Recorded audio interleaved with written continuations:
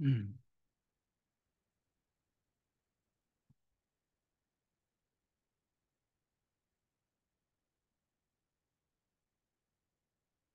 Mm.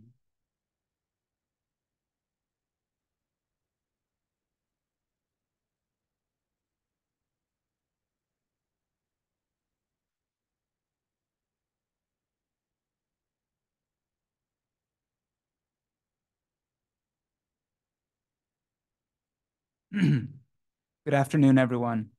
This is the time and place that has been noticed for the eighth meeting of the Joint Federal State Task Force on Electric Transmission to consider the matters that have been posted in the agenda issued on February 13th, 2024 in docket AD 2115. This meeting is on the record and a transcript will be placed into that docket. The public can listen and observe in the room and online. Any comments by the public can be submitted into the docket through FERC's e-filing system. Please visit the FERC website for more information. Today's discussion will avoid the merits of any pending contested matter, and I will interrupt discussions if we enter that territory.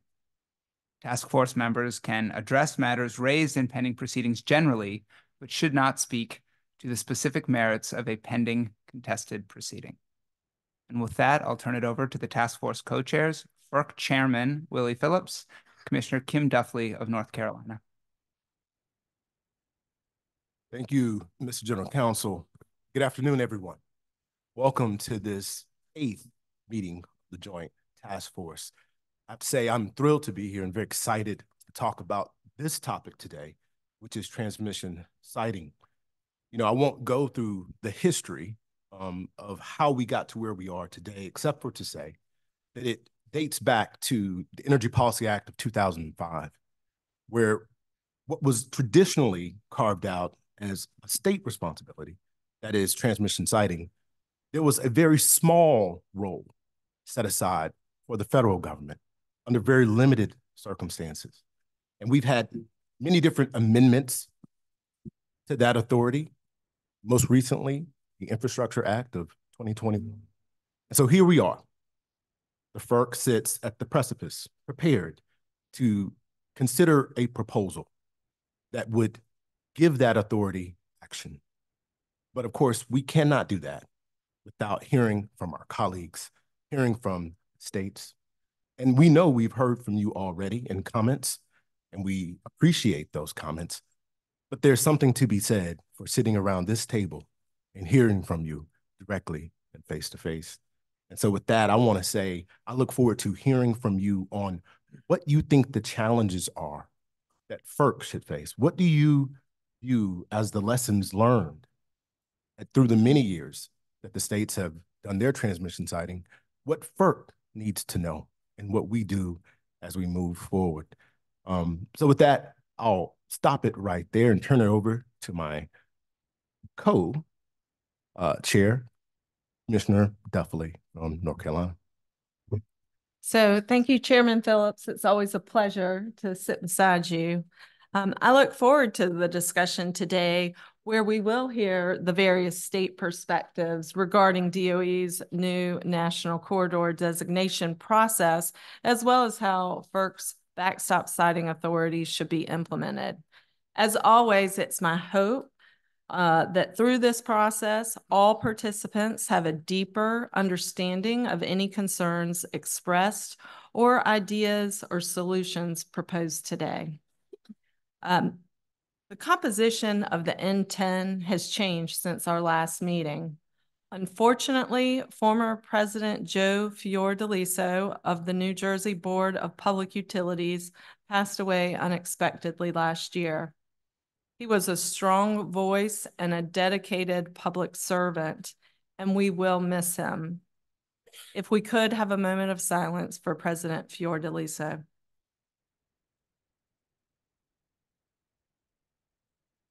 Thank you. Vice Chair Kimberly Barrow from the Pennsylvania Public Utility Commission has been appointed as the second representative from the MACRC region. I'd also like to thank former Chairman Thad LeVar for his commitment to see the task force succeed and for well representing the Western Conference. Chairman Mary Throne from Wyoming Public Service Commission has been appointed to fill his seat. Welcome to you both. I'd like to turn it over to them for some brief remarks, beginning with Vice Chair Barrow. Thank you, Chair Duffley. Thank you, Chair Phillips and Commissioner Clements. It's on, I think. It is on. Okay. Thank you. My name's Kim Barrow. I'm the Vice Chairman of the Pennsylvania Public Utility Commission. I am new to the task force. However, I did support Chairman Dutrell in her role on the task force previously, and I look forward to continuing her work. Thank you. Okay, thank you. Chairman Throne. Good afternoon.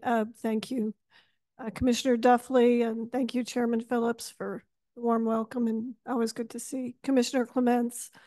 I am Mary Throne. I've been the chairman of the Wyoming Public Service Commission for about a year and serving on the commission since 2019. I come to this work with a long career in the Wyoming legislature and then a professional career in environmental law. So I think I can get into the micro, but I prefer to be in the big picture. And I think that's a challenge all of us face in this very technical, detailed work that we do to stay on top of how what we do fits in with the rest of the world. I'm happy to be here on behalf of the Western Conference. Appreciate the work of Chair LeVar and former Commissioner Chris Raper. Don't know that I can fill their shoes, but I certainly look forward to trying. We have a lot happening in the West. As I believe all of you know, we have a CREPC transmission collaborative. The utilities through the Western Power Pool are doing their own transmission planning effort. And then we don't always agree in the West, but we get along and we work hard to disagree without being disagreeable. And so now you have the most populous state in the country and the least populous state in the country on the task force for the West. Well, thank you. So I was going to just very quickly go over the agenda, mainly to have the audience understand what they're about to witness over the next few hours. Our agendas, our topics are picked over numerous months, subtopics, and then we develop discussion questions that are vetted between the staffs and all of the task force members. So I want to give you a sense then, I want to go over our only three ground rules for the task force, and then we'll just get right going. So today's meeting on siting has 4 parts. The first part, we're going to be talking about existing siting challenges, and that will have 2 subparts. We'll hear from each of the regions about what the siting challenges are within those regions. And then we're going to do a special drill down into siting challenges around transmission for offshore wind. Well, then the next part, we'll be talking about the NHTSA designation process. We'll have a presentation actually from DOE on that. We'll then allow the task force members to ask DOE some questions and make some questions and observations. And then we're going to provide feedback to DOE on two related topics. We'll take a break at that point. It should be around 3:05 for the break. And then we'll come back and we're going to have a detailed interactive conversation on federal state siting processes and NHTSA for a little over an hour. And then the last part we'll have talk about wrap up and next steps. So with that, our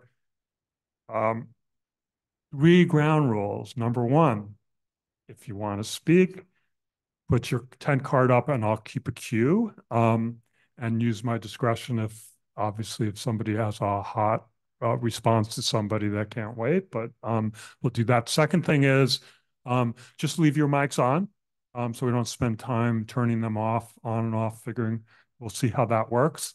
Some of you have active green lights, some of you don't. So they're all on right now, so leave them alone. And the third thing is, I think you heard when we were going around, we have on the task force from the states, we have 2 representatives from each of the 5 regions in the United States. And we ask you, even though you're representing your region, we also welcome you sharing your own personal views and views from within your state. Just if you can be clear sometimes when you're offering a regional perspective versus your own personal state's perspective, that would be helpful. And so with that, we are going to launch into the first section. I'm going to read the discussion questions because although the task force members have seen them, the audience have not, just to keep everybody oriented. So as I mentioned, we're going to talk about existing siting challenges. We're going to hear first from each region, take any additional comments, and then we'll move on to a little drill down into offshore wind. So the first question is, how do existing transmission siting challenges compare among regions? For example, the state siting authority versus local government permitting, specific challenges with, say, federal lands, and how are they similar and different? And so we're going to, we'll start with Commissioner French. Thank you. So Yes, you're on. The question was about challenges, and I started thinking about all of my challenges that I personally have faced. But then I thought maybe it's best to step back and point out that Kansas and many states have actually had great success working with developers and landowners to sight lines. It's not all about the failures. In Kansas, we have a comprehensive statutory framework, which requires us to evaluate the reasonableness of the proposed location of the line and the need for the line. And we're directed to take into account the benefits to both in-state and out-of-state consumers. And we're also to consider the economic development benefits of the line when we're deciding whether to grant or withhold a permit. And importantly, our statute requires us to act within 120 days, which is a pretty tight turnaround, but we've never missed it. The applications we've seen have come from utility plan. So I've been told that they're testing the system, but we don't have to do anything.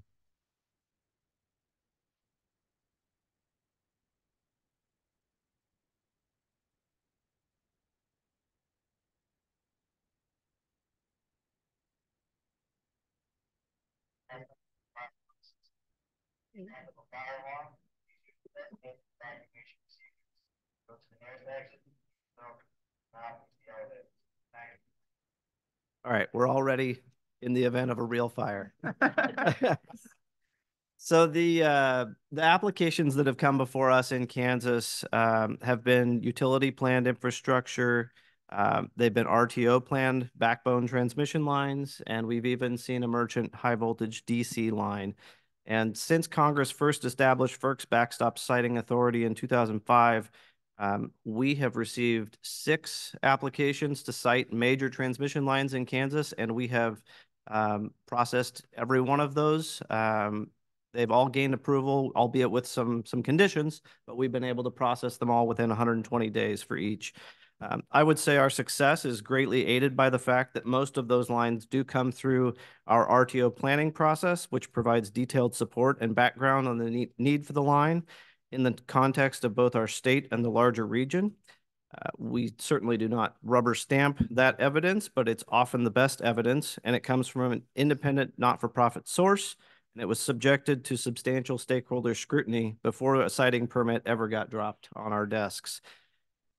But with all of that success in mind, and even though I believe my agency and our state has done our job to responsibly site needed transmission, I will acknowledge that siting infrastructure is becoming increasingly less palatable to landowners and much more politically polarizing. Landowners are increasingly objecting to shifts in land use where energy development may be supplanting existing land uses, like farming and ranching in my case. And electric transmission is increasingly seen as part of that debate. We're also seeing much more opposition to a finding that the infrastructure is needed. Remember that I said my statute requires us to make a determination of need before granting a permit and granting the eminent domain rights that come along with that. So for states like Kansas and many states within my central region that sit on more excess clean energy than they can use most of the time, more and more lines are being built to and identified to relieve congestion and more efficiently move low-cost energy away from where it's harvested. And more, as energy becomes exported, there's at least a perception that Kansas land is increasingly being used to benefit faraway customers in other states to satisfy their policy goals. Again, that's partially perception. As our country looks to move to cleaner energy sources, I think there may need to be some intense conversations about whether reliability and economic development benefits of new transmission in resource-rich areas like where I live and other states surrounding us, whether those benefits are an acceptable trade-off for the use of the land to site transmission. I'll leave it there. Thank you very much. Vice Chair Powell. Thank you. I'll start with Pennsylvania first. So our regs for siting transmission lines apply to overhead lines that are 100 kV and above. And it's interesting that we specify overhead lines. So a full siting application that would result in a certificate of public convenience if we find that it is necessary and proper for the service, accommodation, convenience, or safety of the public, has to be filed for those kinds of lines. But frankly, the vast majority of the siting that you see in Pennsylvania is for below 100 kV, and it's not subject to PUC review. We also have an abbreviated notification process. It's a letter of notification for projects that fall into the wreck and rebuild category. And if a project needs eminent domain, the PUC will conduct a need assessment. With regard to the part of the question about local permitting issues or federal permitting issues, we're not getting reports from our companies about federal, and I wouldn't expect that because we have about 2% of our land is federal land. For local issues, we're also not getting reports on that. And that's primarily due to an exemption in our state law from the municipal planning code. As long as the PUC finds that there's a need for the line, there's an exemption from the municipal code. That's Pennsylvania. Now for the Mid-Atlantic region or kind of like the overlay with the OPSI states. Lots of different laws, of course, and a mix of rules. But I do see running throughout the states, the vast majority have a need requirement in their siting rules. But when the need for a PUC review kicks in is different for all the different states. It's at different voltage levels, starting at 69, going up. And also just depending on the state, how much federal land they have, what the state of their municipal planning code or whatever you call it in that state is, they do have different challenges. And so there's no one size fits all, I feel, for the region. I want to comment on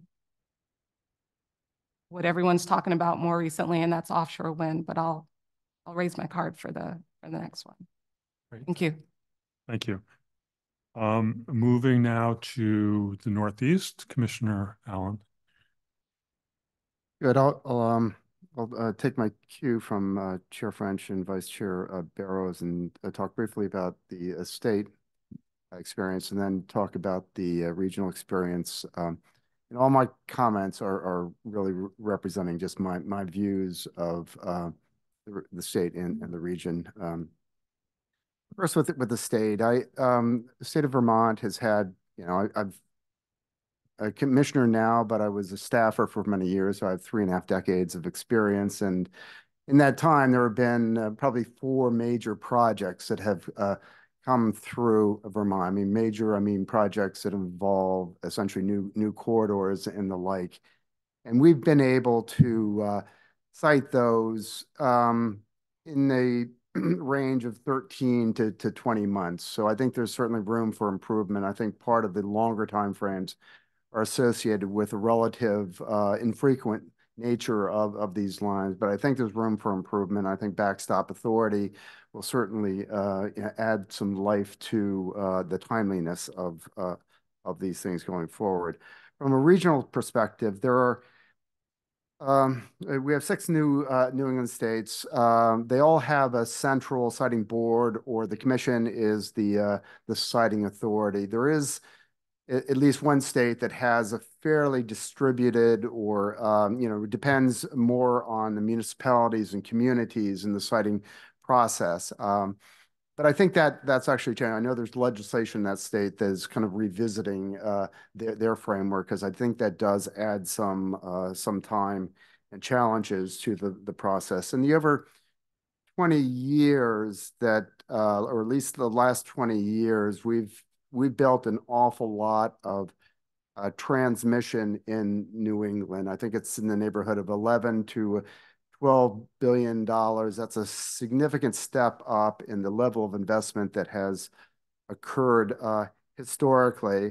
And if projects have gone through the siting process, the regional siting, or I'm sorry, planning process, they have been cited. The state siting authority has worked well in conjunction with the region, with ISO New England and the capable planning and then support framework that they provide to the states. There are a handful of outliers, but those outliers represent states' projects that get reconfigured along the way in sensible ways. I mean, the process is working. We're undergrounding where we need to underground. Sometimes, the project isn't, there's room for improvement. But in general, the cooperation between the planning process, ISO New England, and the states has been very good. Few of these may take a little bit longer. Merchant projects have had, I'd say, a slightly bumpier ride. In Vermont, we have a project that has been approved that's a merchant project that hasn't been built, but it was reviewed in roughly a 13-month time frame. There are other projects that have moved forward, been approved by the siting authority, the commission in Maine, but there were other wrinkles. There was a referendum and other challenges that kind of slowed progress, but ultimately the court process kind of worked, and those are finding their way forward. There's a reason for that, at least as it relates to kind of federal permits and tribal lands. We have few in the region, few tribes, and the federally recognized tribal tribes that exist most of them don't have actual territories that are associated with their tribes. The federal lands, I think, similar to Vice Chair Barrow's comments, less than 2%, actually less than 1.5% of the region. The outlier there is Vermont and New Hampshire, 7% and maybe 13 or 14%, but it doesn't seem to be much of a factor in the siting of our projects. Yeah, I'll just add one more comment that we do have, as I indicated, good cooperation with ISO New England. they've been doing some very forward-looking thinking about transmission planning. They've identified essentially, or they've done, I think, a very holistic and long-term view out to 2050. There's a project called Transmission 2050, where they've done a rough, they've roughed out essentially the transmission needs of the system going forward. And what they've found is that really most of the projects on a forward-looking basis aren't and don't require new corridors. They can be built along existing corridors. And I think that's good news. There's a lot of transmission that would have to be built, but building up along existing corridors is a positive. So I'll stop there. Thank you. Thank you. Moving out west, Commissioner Hauk. Thank you. And I'm going to first primarily discuss California, but I will also talk about regional issues as well. In California, we frequently see, and I'll focus on complications and challenges, but do agree with Chair French that there's also opportunities, and we've had some successes as well. In California, we frequently see complications when working with federal land management agencies. This generally relates to coordinating joint environmental document processes to comply with both the National Environmental Policy Act and the California Environmental Quality Act. And as you all know, there's large swaths of federal land throughout the West. So that's a challenge, I think, regionally that many states in the West are looking at, is how to coordinate, depending on their environmental review processes, with the federal government on the various requirements that may match up or may not. We also often see delays in the completion of supporting technical studies related to federal agency study permitting, such as federal agency approval, power over archaeological studies pursuant to the Archaeological Resources Protection Act, the Federal Land Policy and Management Act, or the Forest Management Act. And it will depend on the various agencies and what study type is needed, depending on where the lines are being sited. And again, many Western states face these challenges. We also have been working to improve our tribal consultation processes and meet with tribes earlier and more often. There's cultural resource impact issues that come into play when siting transmission lines in the West. In California, the law grants the Public Utilities Commission exclusive authority over transmission siting, which preempts the local government permitting authorities. However, the local governments are still very involved in the process and are frequently parties in our siting proceedings, which in California, we sort of have a two-prong approach. We do an environmental review process under our California Environmental Policy Act in coordination with federal agencies. That's done in a more traditional administrative process. And then we have the rate setting side of it that looks at the CPCN, which is an adjudicatory process with a judge and parties. So the process can be complex and involves many stakeholders. And again, we also, like was mentioned by my colleagues, have to make findings of need and that the costs are just and reasonable. Another challenge to timely siting of transmission comes from substantial community opposition to applicant proposals or alternatives to the proposals. This can result in public comments that will set the groundwork for legal challenges, which the PUC is required to respond to both through our process and if challenged in court.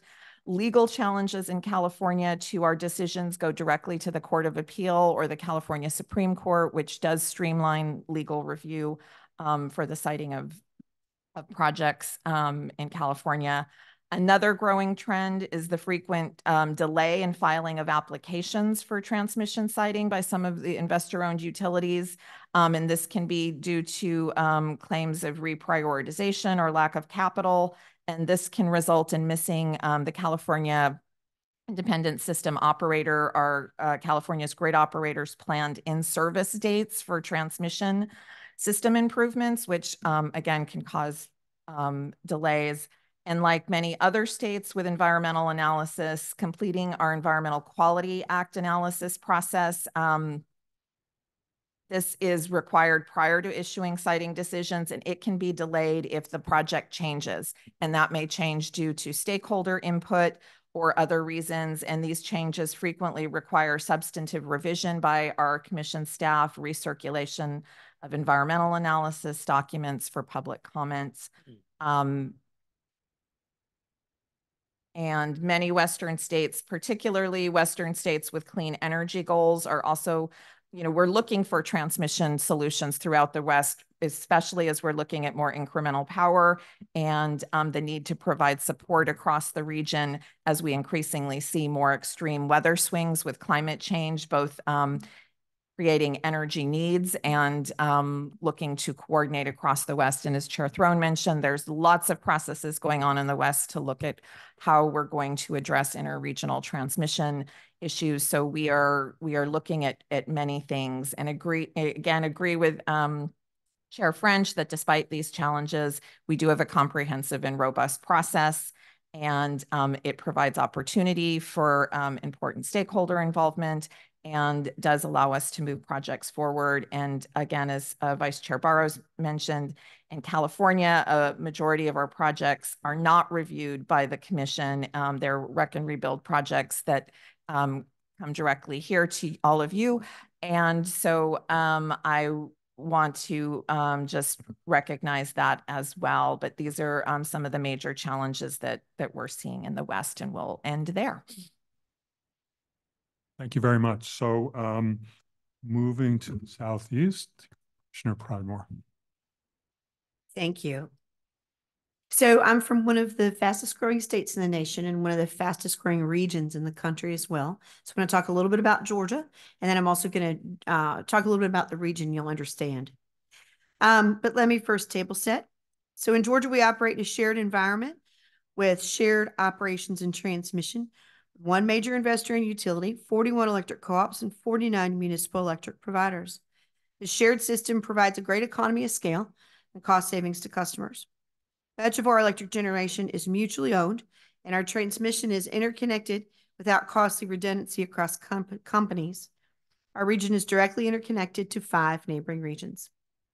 So my comments today will reflect the transmission permitting and siting realities in Georgia, as well as attempt to provide a general picture of the Southeast overall. With the caveat, though, that each state is different, even within our region. The intensely local and regional differences are, of course, what makes one-size-all transmission policies very challenging. Many areas of the country are experiencing significant challenges siting and permitting transmission lines. Recently, I testified in a congressional hearing, and one of my colleagues, Commissioner Nick Myers from Arizona, reflected on the delays that have plagued the SunZia transmission project in Arizona and New Mexico. The reasons for delay vary by state.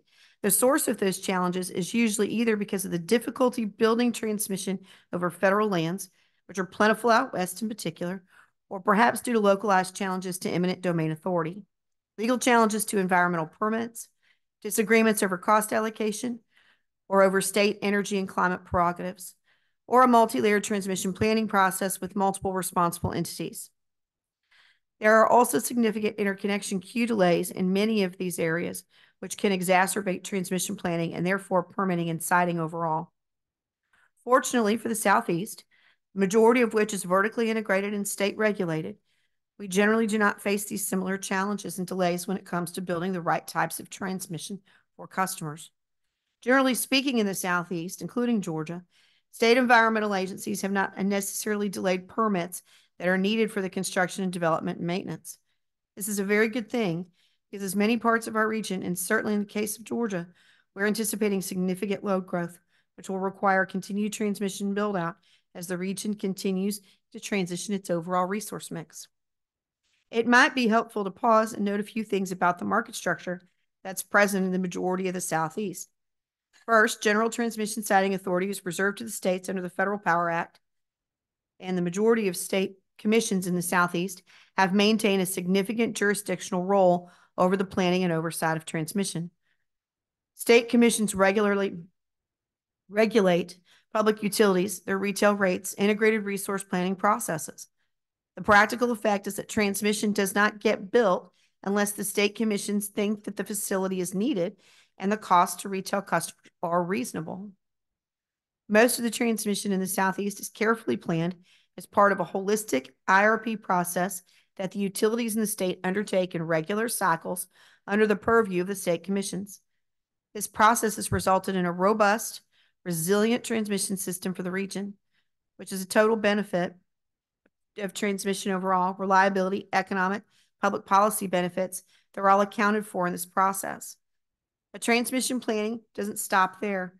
Most states in the Southeast are sponsors of the Southeast Regional Transmission Planning Process, CRTP. As part of this process, each utility brings their transmission plans to be compiled into the larger transmission CRTP transmission expansion plan. The goal is to ensure those plans both meet the needs of customers, satisfy individual IRP requirements, and each company's open access transmission tariff on file at the FERC. To ensure that the regional plans do not negatively impact each other or the Eastern Interconnect at large.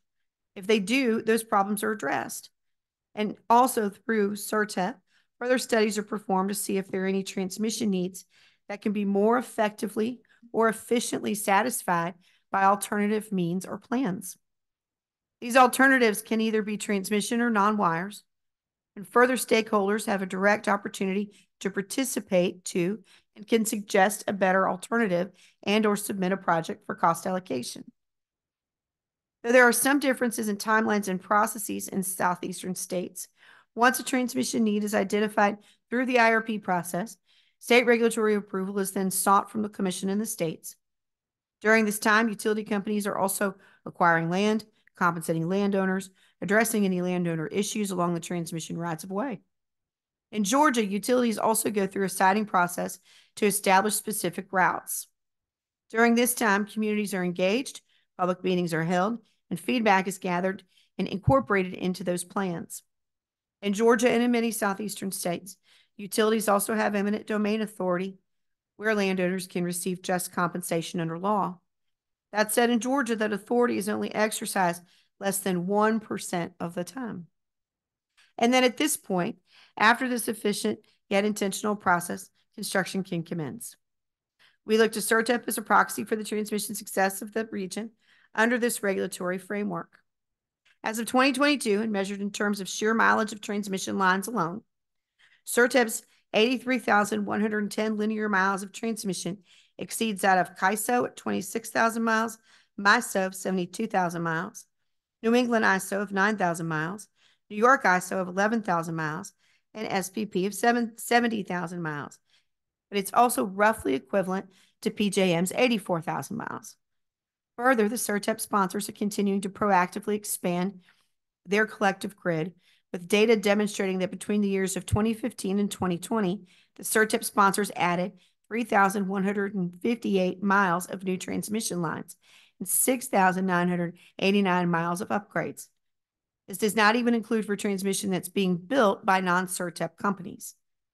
The Southeastern region's IRP, RFP-driven transmission planning process thus are continuing to add a robust grid as measured in absolute terms of steel in the ground. Indeed, over the 10-year period from 2012 to 2021, the CRTP sponsors alone added approximately $20 billion in new transmission investment. That said, I want to be clear, though, that transmission build takes time, and it takes time in our region. But that is because, most of all, from normal construction timelines for transmission development that would be present in any region. These are major construction projects. They simply take time to build.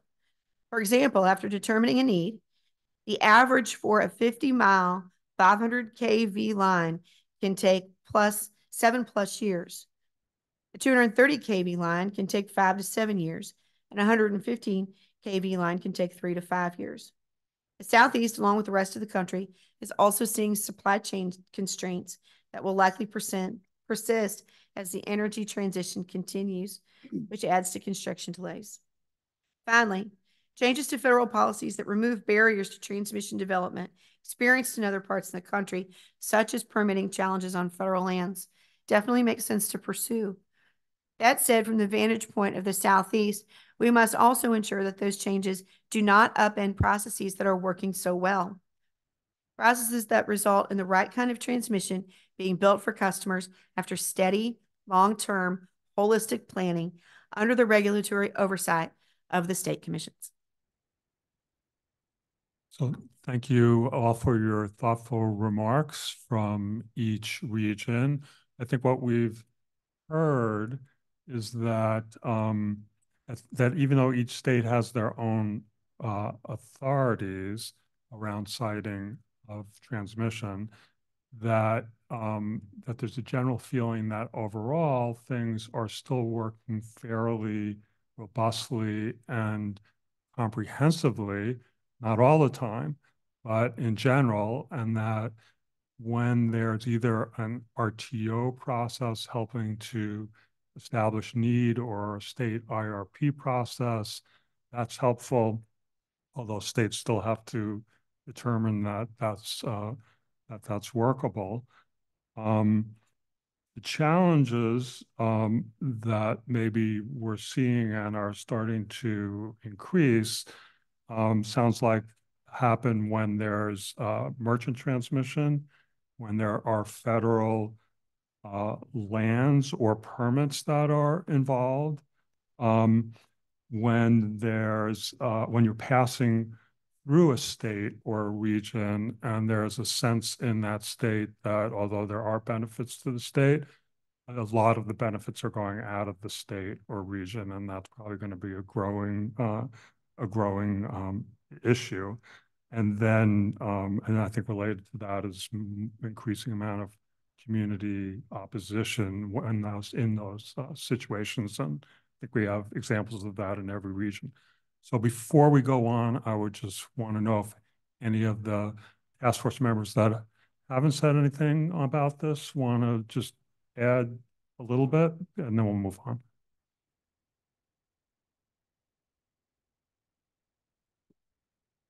Okay. Chair Thorne. Thank you. I just wanted to add just a quick timeline for a large transmission project in Wyoming to give you flavor of the federal role. The Gateway South project, the Rocky Mountain Power Pacific Course large gateway transmission project, I believe was first proposed in 2007. And Gateway South just initiated construction, I think, last year. So it was more of a 15-year time frame, maybe 20 from conception to reality. And the bulk of that delay was due to federal land policy issues, not the state siting processes. So it can be extensive. Thank you. Anybody else? Okay, so now we're going to move into a new area, which is around transmission for offshore wind. We have, as of a few weeks ago, beginning of the first large scale offshore wind off of New England coming into the grid. We now have leases out on the West Coast, and we have interest in the Great Lakes for offshore wind. So we're going to hear from a few commissioners on this emerging issue. And the question is, what unique siting challenges does offshore wind present, including coordination among multiple entities, siting of regional and interregional transmission needed to enable offshore wind, and how best to identify and prioritize injection points? So we'll start with Commissioner Howard. Thank you very much. As many of you know, New York has a very bold and aggressive goals in the offshore wind space. In fact, we are very proud as we speak, one of our first offshore wind projects are supplying electricity to the New York grid. We also have, I believe, the first Order 1000 approved project by our New York ISO to coordinate, to design to integrate offshore wind into our state's grid. We currently have a 9,000 megawatt legislative mandate in our state to be done. However, projected planners on what we need to fully decarbonize our state will put our need for offshore wind in the future in excess of 20,000 megawatts. And I personally believe now is the time for multi-state and multi-ISO coordination at a high and accelerated pace. I am gratified that 10 states are collaborating. A collaborative is underway on this issue. But I firmly believe that the federal government needs to take this issue of offshore wind under its wing and lead the various coastal states. The current radio connection protocol will soon be overwhelmed,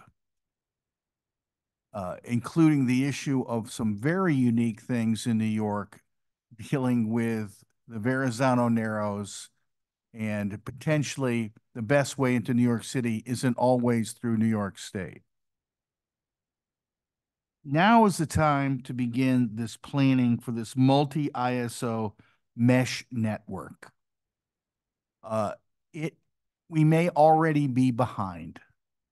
The complex engineering and economics protocols are going to be quite difficult, but now is the time to do it while we still have some headroom and time before we meet individual state and national mandates. And I would pose the question to this group and to FERC, is it time to acknowledge that the Atlantic Ocean may be a national interest corridor in and of itself? And that is something that we should come to grips with very quickly. Remember, particularly the ISO New York, New England, and the PJM system never contemplated large offshore wind generation and integration. So while the lines may be somewhat arbitrary and capricious today, they certainly weren't 25 years ago when the ISOs were formed. But again, I don't believe that the states alone will be able to find the individual leadership necessary to move this process forward. And both from DOE and FERC, I strongly believe that that leadership is necessary. Thank you. We go to Commissioner Scripps, then Commissioner Allen, then Commissioner. I go next. All right. I think this is on. So I come to you from the Great Lakes State, and I will say to start that I have absolutely no idea when we'll have offshore wind in the Great Lakes. But I do think it's more of a question of when than if. We saw a fair amount of activity back in the 2009 and 10 timeframe with a number of states investigating it. It's largely been on hold for a decade or more. But we've seen recent legislative discussions in Illinois, a study in New York on their parts of Lakes Erie and Ontario, and some additional discussion sort of throughout the region. I think some of the same challenges that Commissioner Howard outlined are the same, including the coordination between 3 RTOs, the New York ISO, PJM, and MISO, plus the Ontario Independent Electric System Operator. And then there are, of course, some unique challenges to the Great Lakes, most particularly ice. If we ever see ice again, it was 60 degrees at home yesterday, although I am happy to say that my kids are home with a snow day today, so things can change fairly quickly. The other piece that I think is interesting is that siting for the Great Lakes is the province of the states, and that the leasing it does not go through the Department of the Interior or the Bureau of Ocean Energy Management, but instead through the states. So that can be both problematic. There are processes to be developed. They may vary across the 8 Great Lakes states, but there may also be some advantages, including cost over BOEM authorized lands. So again, I don't know when this will happen, but I do know this. To Commissioner Pridemore's point and others, the timelines for transmission development can be long. And we've seen that in MISO as well, that the long-range transmission planning process started in August of 2020, with MISO a year after OMS provided some encouragement to move down that path. The first tranche of projects was, of course, approved in June 2022, and we'll expect some of those first projects to be online in 2028. But when you zoom out from that, 8 years from project approval, or from a process start, 6 years from project approval to when the first projects are energized, it suggests that it's prudent to be prepared. One of my favorite quotes comes from Wayne Gretzky, that you shouldn't skate to where the puck is, you should skate to where the puck is going. It's thinking like that earned him the nickname the Great One. And so on Great Lakes Offshore Wind, I don't know when the puck will arrive, but I think it's important that we get skating. Thank you. Commissioner Allen. Thanks. I'll try to be brief because my comments largely kind of mirror those of Commissioner Howard's, and I think that you know, I think it really comes down to issues of coordination between the regional ISOs and the states. As Commissioner Howard mentioned, there's significant goals in New York, but there's also significant goals in New England. There's roughly 8 gigawatts of capacity that is being sought offshore among the 6 states. It's going to be very important for New York and New England to coordinate and collaborate and look for shared opportunities as much as possible. And I think that extends all the way down the seaboard. And I'm very pleased that there is, as Commissioner Howard had mentioned, a 10-state collaborative. And you know, I'm not a part of that collaborative. I don't attend those meetings, but I do know the state of Vermont, even though we don't have an ocean shoreline, are a part of that and will be impacted by the opportunities that are associated with offshore wind. I'm grateful to the Grid Deployment Office and the good work they're doing to facilitate and provide information to and otherwise support that 10-state collaborative. I think that's being facilitated by Columbia University, and I'm very much appreciative of the work that is going on there. In terms of injection points, that's a critical issue in my mind. We have to find ways to consolidate as best we can those injection points. There are probably different ways to do that. I think New Jersey had some success in their efforts to consolidate for ratepayer benefit the injection points and onshoring of offshore wind. I think it's important that the entire seaboard do the same. Very interested in offshore wind, not only for the opportunities of rationalizing the various wind projects that are out there and flowing the energy from those projects to different parts of the eastern seaboard. But I'm also interested in, frankly, the opportunities for those mesh networks that Commissioner Howard had mentioned, and the opportunities for creating new opportunities for interregional connections among the eastern seaboard RTOs and beyond. Thank you. Thank you. Commissioner Houck. Thank you. And I'll also try and keep my comments short, to give a Western perspective. Offshore wind has a tremendous potential to bring much needed clean energy to the West. California and Oregon both have BOEM approved wind energy lease areas off their coast, but there are significant challenges to bringing this energy online. Both areas, both of the BOEM approved areas will need significant transmission capacity to bring offshore wind to load centers. The lack of interregional transmission planning and development is going to be a very big challenge.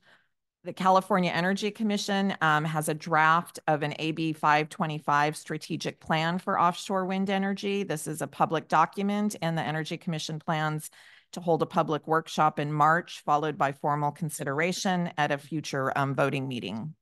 The strategic plan includes a holistic review of the potential need for port development, workforce training, permitting, and transmission challenges that will need to be successfully addressed in order to create new offshore wind. And this will be floating platform industry off of the West Coast. These projects have a tremendous potential, again, to bring much needed clean energy to the West, while also, like all large infrastructure projects, pose challenges and potential impacts for localized communities. This includes communities that rely on fishing as primary economic development or for subsistence, and tribal nations in California. There's 8 tribal nations in the north coast of California that have been significantly engaged in this process and have raised cultural resource issues, environmental issues, need for community benefits, including access to energy, as many of these communities have areas where there are homes that are still not connected to the grid, and they don't want to be bypassed if this new energy opportunity is being brought to the North Coast. So these are challenges that we will be addressing as we look at the potential for offshore wind. Thank you. Do other task force members have any questions of the ones who have spoken, or want to add a few comments of your own about transmission related to offshore wind? Commissioner Clements. Thank you. It's nice to see you all. I have two questions, but I'll start with one. And if I don't have time, you can tell me not to ask the second one. You know, it's great for you to, Commissioner Howard, to explain the potential, and Commissioner Allen to talk about the multi-state effort going on in New England. And I've been really encouraged to be kind of watching the developments there. And I hear you in saying, how do we accelerate that? How do we get there in time to meet the next sets of procurements and beyond, without kind of the support of the federal government? So I'm interested from the perspective of FERC. Do you have any thoughts, and Commissioner Howard, Commissioner Allen, or others, on how FERC might help to accelerate the good work of the multi-state collaborative that's going on with the work of the relative and RTOs that presumably has to get involved, or is already involved and could work together? Commissioner Howard? Having been in government for over 40 years, collaboration only works to a greater extent. And as we have seen with the issues of the national corridors of interest and the need potentially to say it's time to stop talking and start doing, I think we will rapidly approach this. What is particularly unique for those that don't know, if you look at actually where the BOEM maps are and where the actual wind regions are, you would assume that some of our New York regions are actually in New Jersey or Rhode Island, because they're actually much closer to those places. So, you know, again, we are advantaged because we can see the ocean from my office in New York City. However, getting to my office is quite difficult. And there are, well, particularly in New England, I believe there are reasonably a high number of injection points, largely from pre-existing fossil and nuclear plants. You know, we are not so blessed in New York with that. So we were going to need, and we will use up our injection points quite quickly. But again, you know, we are a single state ISO, and we've been proud of that, and we've been able to build a lot of transmission, and we are building it today. But when in this space, you know, I do believe the federal government may need to come in and say, hey guys, we're on top of this, and we need to take a much more aggressive role. Commissioner Howard, you had said in your opening remarks that maybe this offshore wind corridor should be considered for a NETC, in which case FERC would have backstop authority. Is that what? Yeah, I think that's what Commissioner Clements. I think the issue is which is different than this is not a land use issue. This is an economic issue. While those states that may or may not pass the no losers test, i.e. Kansas, this will have very little impact on terrestrial life, but it could have a major impact on how the economic viability and reducing the cost and the efficiencies of all our offshore plans. Commissioner Allen, you want to add? Yeah, I just wanted to say a couple things. I think, you know, on the state side, there's plenty of motivation to kind of move forward on wind, which is a positive. I think, you know, the Department of Energy and perhaps FERC can use their devices to help kind of further encourage that coordination, send, you know, strong signals that special deference or relief or consideration will be given when projects are vetted through or cost allocation frameworks are identified and other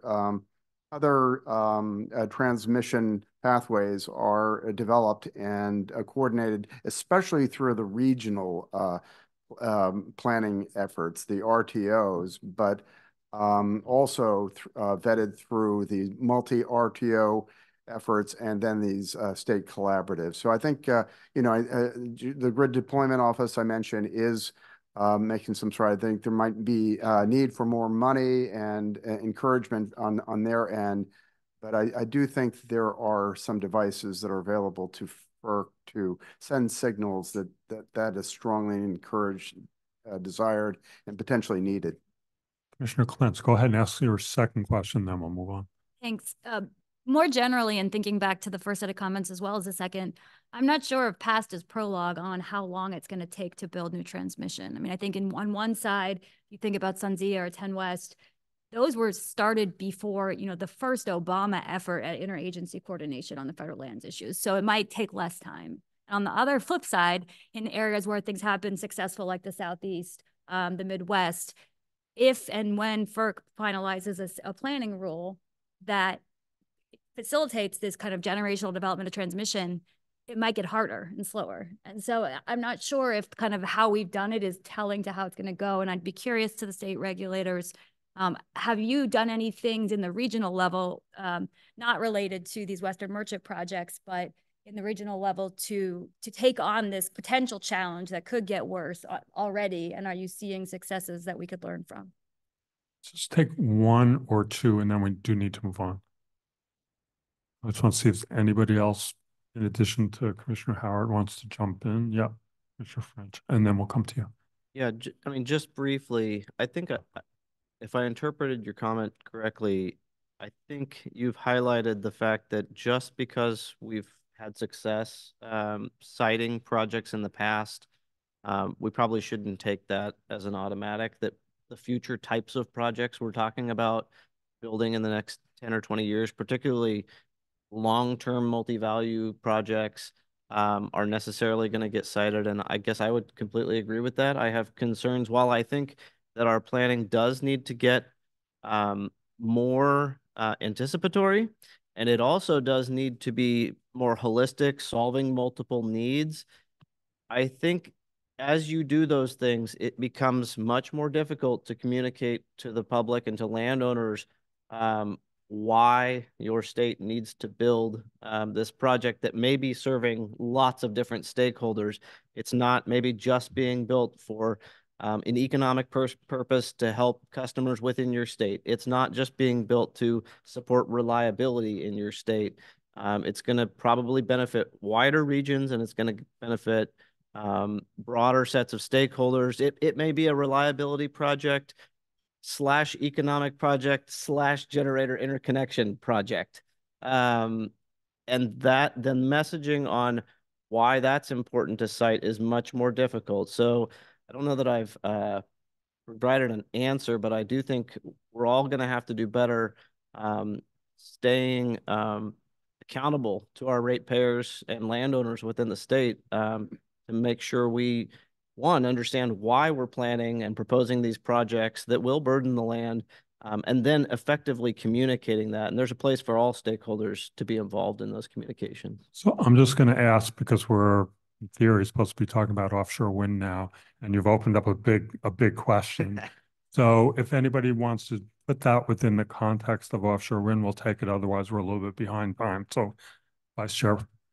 So this is going back to the first question about challenges seen in the region. And anecdotally, I'm hearing from New Jersey and also from Virginia about the increased opposition that they're getting from landowners when it comes to offshore wind development. They're hearing from transmission developers that there is an increase in challenges. Mind you, so the local authorities in New Jersey, I'm going to circle back around with this. The local authorities in New Jersey are being pressed to be more active in siting transmission.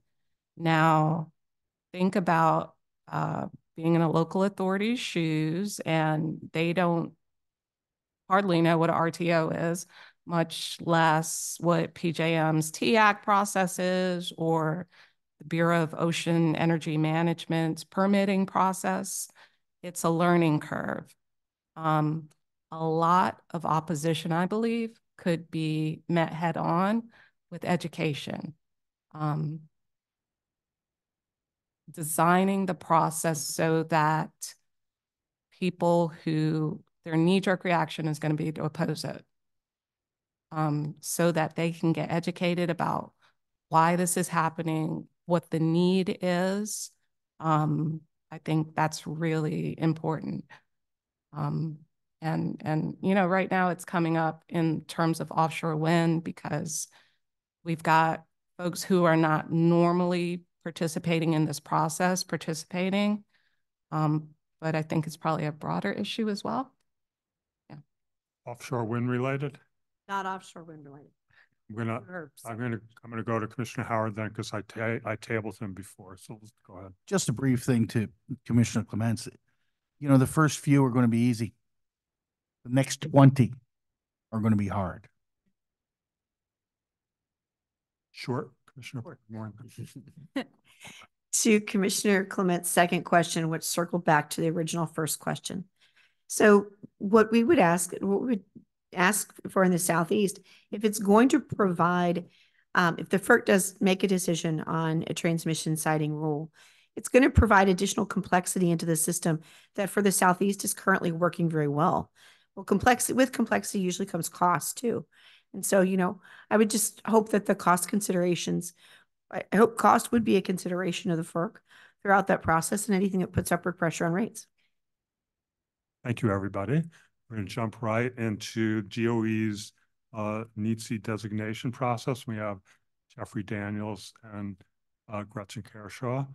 And Gretchen was working with us on this task force earlier before she got stolen away by DOE. So if you two will go ahead and do your presentation. Thank you. Yeah, thank you very much. And good afternoon to the, oh gosh, I get mood lighting. Cool. Good afternoon. Thank you to the task force for inviting us and for inviting a couple of FERC alums to talk to you about the work we're currently doing at the Department of Energy and in the Grid Deployment Office on these issues. I am going to start with providing a little bit of an overview of GDO, just so you know kind of who we are and where we're coming from. We'll also talk a little bit about one of the items on your agenda was the resources that we have to assist states with siting and permitting challenges. And we have a few items that'll be very relevant to the conversation that we just heard. So I'm looking forward to addressing those. I'm then going to turn it over to Gretchen, who will talk about the inclusive and iterative phase process that we've developed for designating national interest electric transmission corridors. Or NHTSAs, as we will talk about, as we will often refer to them, particularly the priorities and criteria that DOE intends to consider throughout the process. Gretchen will also highlight some findings from our National Transmission Needs Study, which is an incredibly important input to NHTSA designation. And then finally, we'll talk some about the interaction between NHTSA designation and state and federal siting and permitting. So to jump right in, who are we at the Grid Deployment Office?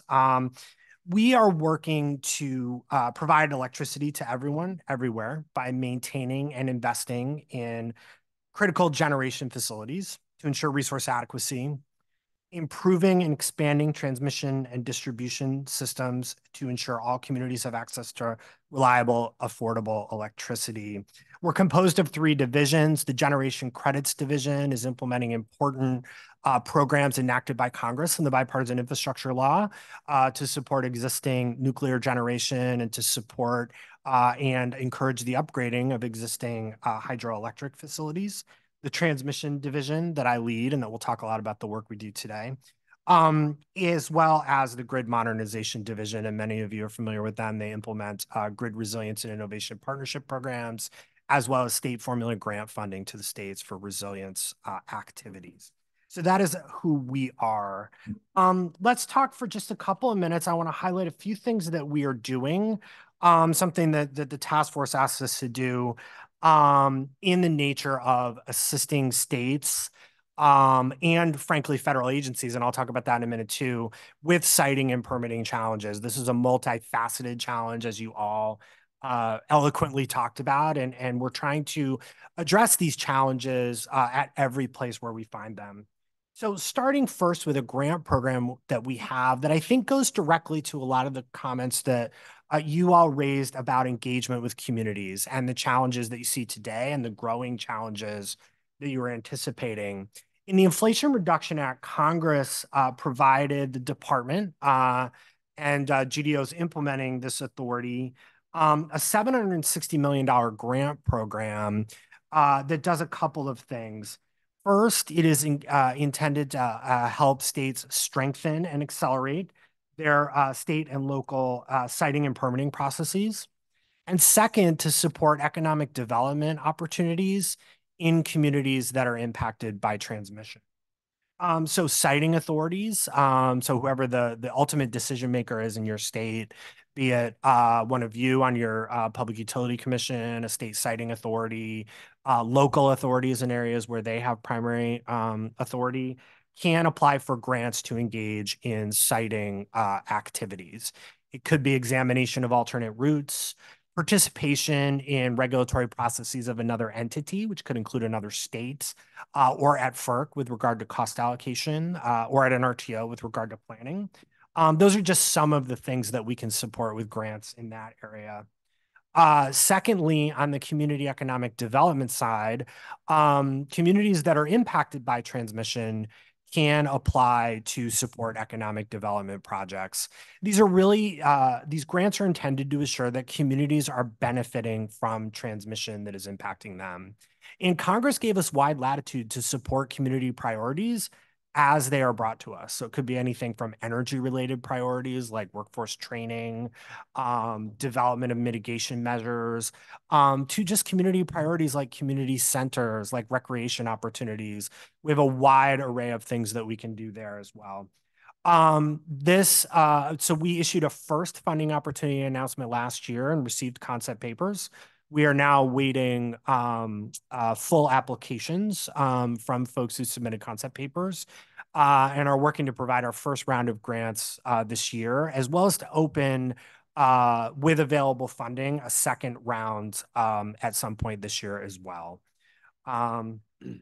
So let me turn to something that we also just talked a lot about, which is coordination of federal agencies. Many of you eloquently raised the importance of this issue. And DOE is uniquely focused on this, as is the administration as a whole. The Coordinated Interagency Transmission Authorizations and Permits Program, that is a mouthful. We call it CITAP. Is another critical part of our strategy to reduce delays, and particularly to reduce delays that are caused when we have multiple federal authorizations that are required. This is actually existing authority in the Federal Power Act under Section 216H that allows DOE to act as lead agency and to set schedules for federal authorizations and last May, at the direction of the White House, 9 federal agencies entered into a memorandum of understanding, committing to reinvigorate this authority and to set schedules that would require all federal authorizations and permits to be completed within 2 years of the issuance of a notice of intent to prepare an environmental impact statement. For our part at DOE, we committed to update our pre-filing processes to strengthen those processes, make them mandatory for transmission developers that want to take advantage of this coordination authority, and to strengthen the amount of information that we collect in those processes so that they will best support federal decision-making that needs to happen. So in addition to setting schedules, we will also prepare a single environmental impact statement or environmental document that will support all agency decision-making on that project. So it's an important opportunity to reduce duplication among agencies who might each be preparing their own documents, and also to set binding schedules to provide certainty to developers and others. One thing I want to emphasize is that while states are not required to participate in this process, states can participate in the CITAP program, and they can rely on the single federal environmental review document that we prepare to support their own needed decision-making under their own statutory authorities. And we really hope to see states come in. We've talked to a number of states already who are very interested in taking advantage of this. It's a new resource that we can provide, and it's a way that we can continue to coordinate transmission siting and permitting. Finally, before I turn it over to Gretchen, I do want to mention that GDO is regularly providing technical assistance to states on a variety of these issues. And some of it you heard about. I appreciate Commissioners Howard and Allen mentioning our work with the 10-state Northeast Collaborative to work on some of the offshore wind issues that you were raising earlier. One thing I would mention there is we issued a draft Atlantic Offshore Wind Action Plan last year. We're finalizing that action plan now, but the first two primary recommendations aligned very well with what I heard from Commissioners Howard and Allen, which is the need for multi-state coordination and the need for multi-RTO coordination. And so we're working with the states and with the RTOs to see how we can provide technical assistance and support to those efforts to really try to accelerate them.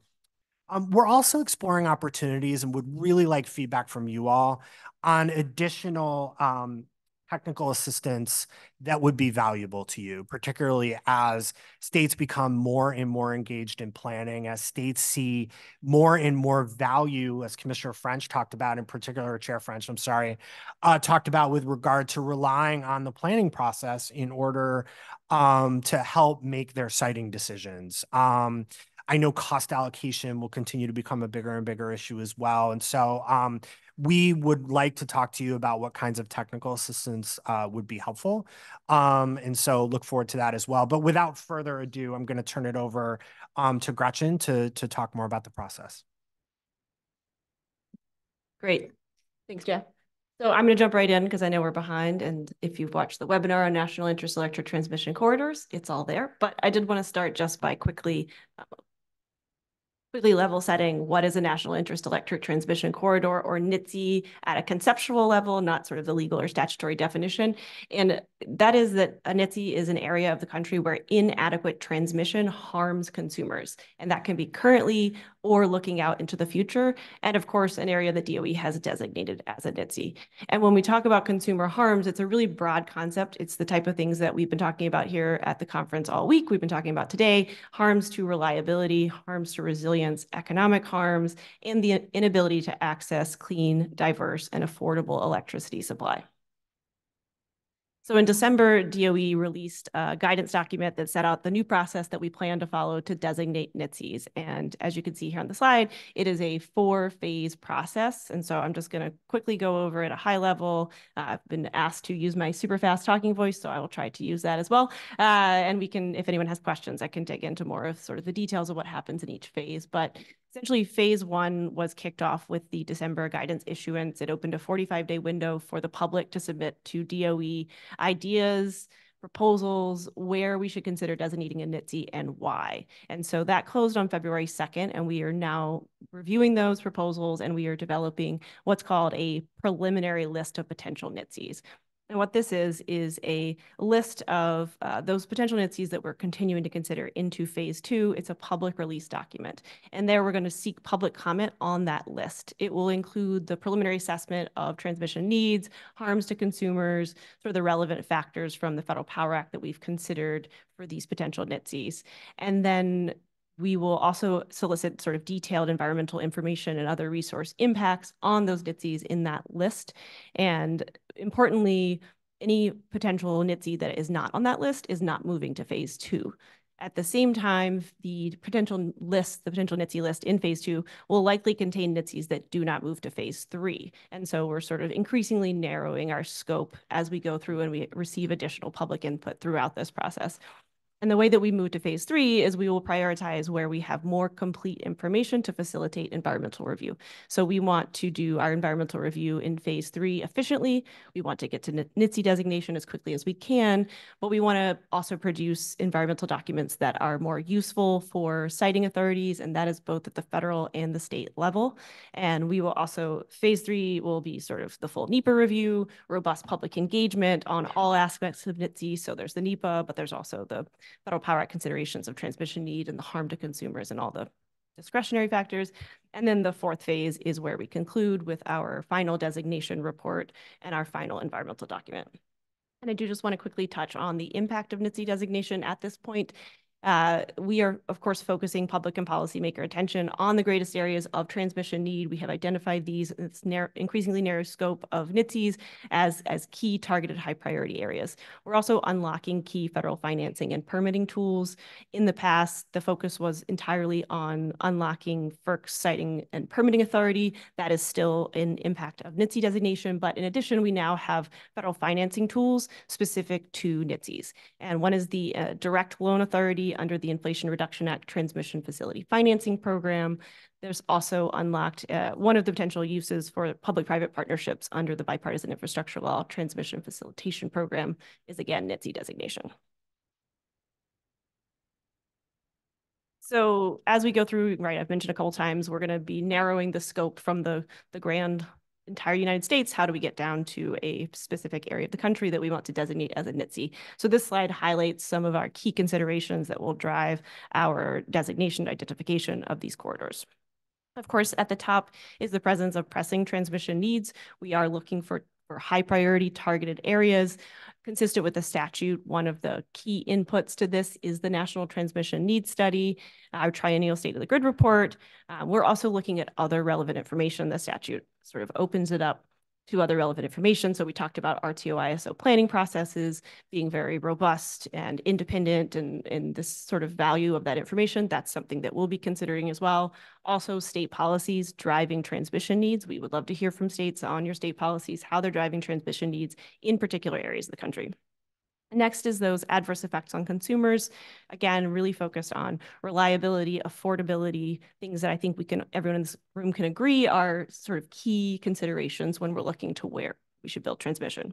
Then there's a long list of factors in the Federal Power Act, which I will not go through, that DOE may consider, but just highlighting a couple. We were talking about, right, in New York, using existing rights-of-way, maximizing existing rights-of-way. That's one of the considerations for NHTSA.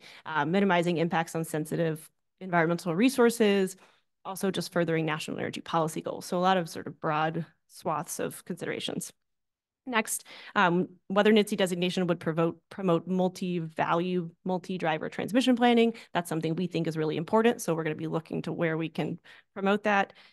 Also, we would like to designate NHTSAs that are valuable. So we are going to look at the utility of the designation, where we can resolve barriers to transmission deployment within the area that we're looking at for NHTSA designation.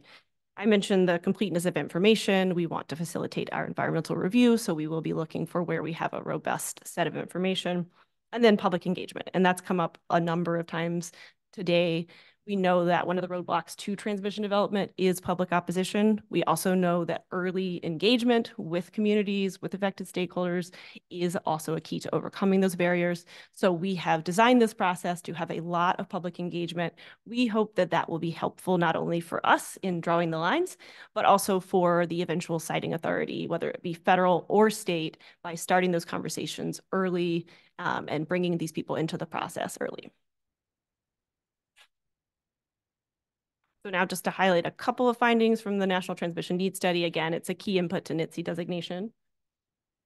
So this slide is the executive summary. It provides sort of a visual map of the regional and national findings of need. Just quickly, the need study does identify needs based on region. They are, where possible, they align with reliability entities and transmission planning regions. So those who are familiar with those lines can probably pick them out on the map.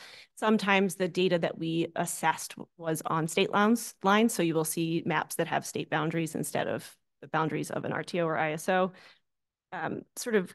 There are six categories of transmission need here on the map. The filled-in circles correspond to the color coding of where those transmission needs are, but sort of you can see, looking at this at the high level, there is a significant need for transmission development in nearly every region of the United States to address reliability and resilience, to address high consumer costs, and also to address congestion and constraints, which are only increasing over time.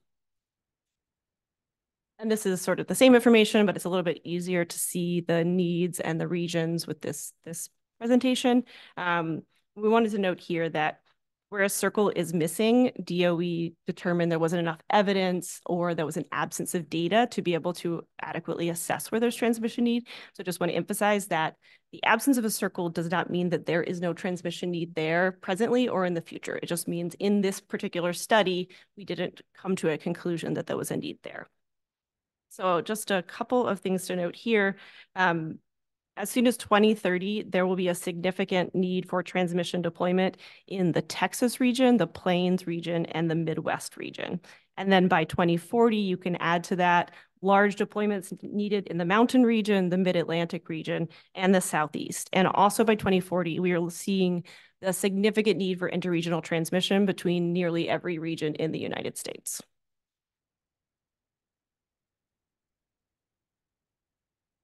So I'm just going to highlight a couple of regional congestion key takeaways, not everything on the slide, but one is the changing landscape of transmission. And we talked to you a little bit about New England and all the investments that New England has made. Right now, New England has low congestion. But as you look out into the future, the demand is changing, the generation is changing, and we see significant increase in the transmission need landscape. And that's sort of true across all regions of the country. Also, because we're in the DC area, thought I'd highlight that there are significant congestion and constraints in the eastern coastal mid-Atlantic region where we are right now. Looking into the west, the plains, congestion in the plains is of course related to limited transmission capacity, but it's also related to the high wind generation output that we're seeing there. And similarly, constraints and congestion costs in the west are growing as the generation resource mix changes. I was not on the right slide, sorry about that. And then I put this slide in there just to really highlight the relationship between the need study and NHTSA designation. In the December guidance that we issued, we made a preliminary finding that NHTSA designation may be particularly valuable where the 2023 need study shows a need for increased interregional transfer capacity. And this slide here has a graph, and this is interregional transfer capacity modeling expansion results for 2035. This is based on scenarios of moderate load growth and high clean energy growth, which are really what we see as a reasonable, potentially conservative estimate of the future power sector based on enacted laws and trends that we see moving forward.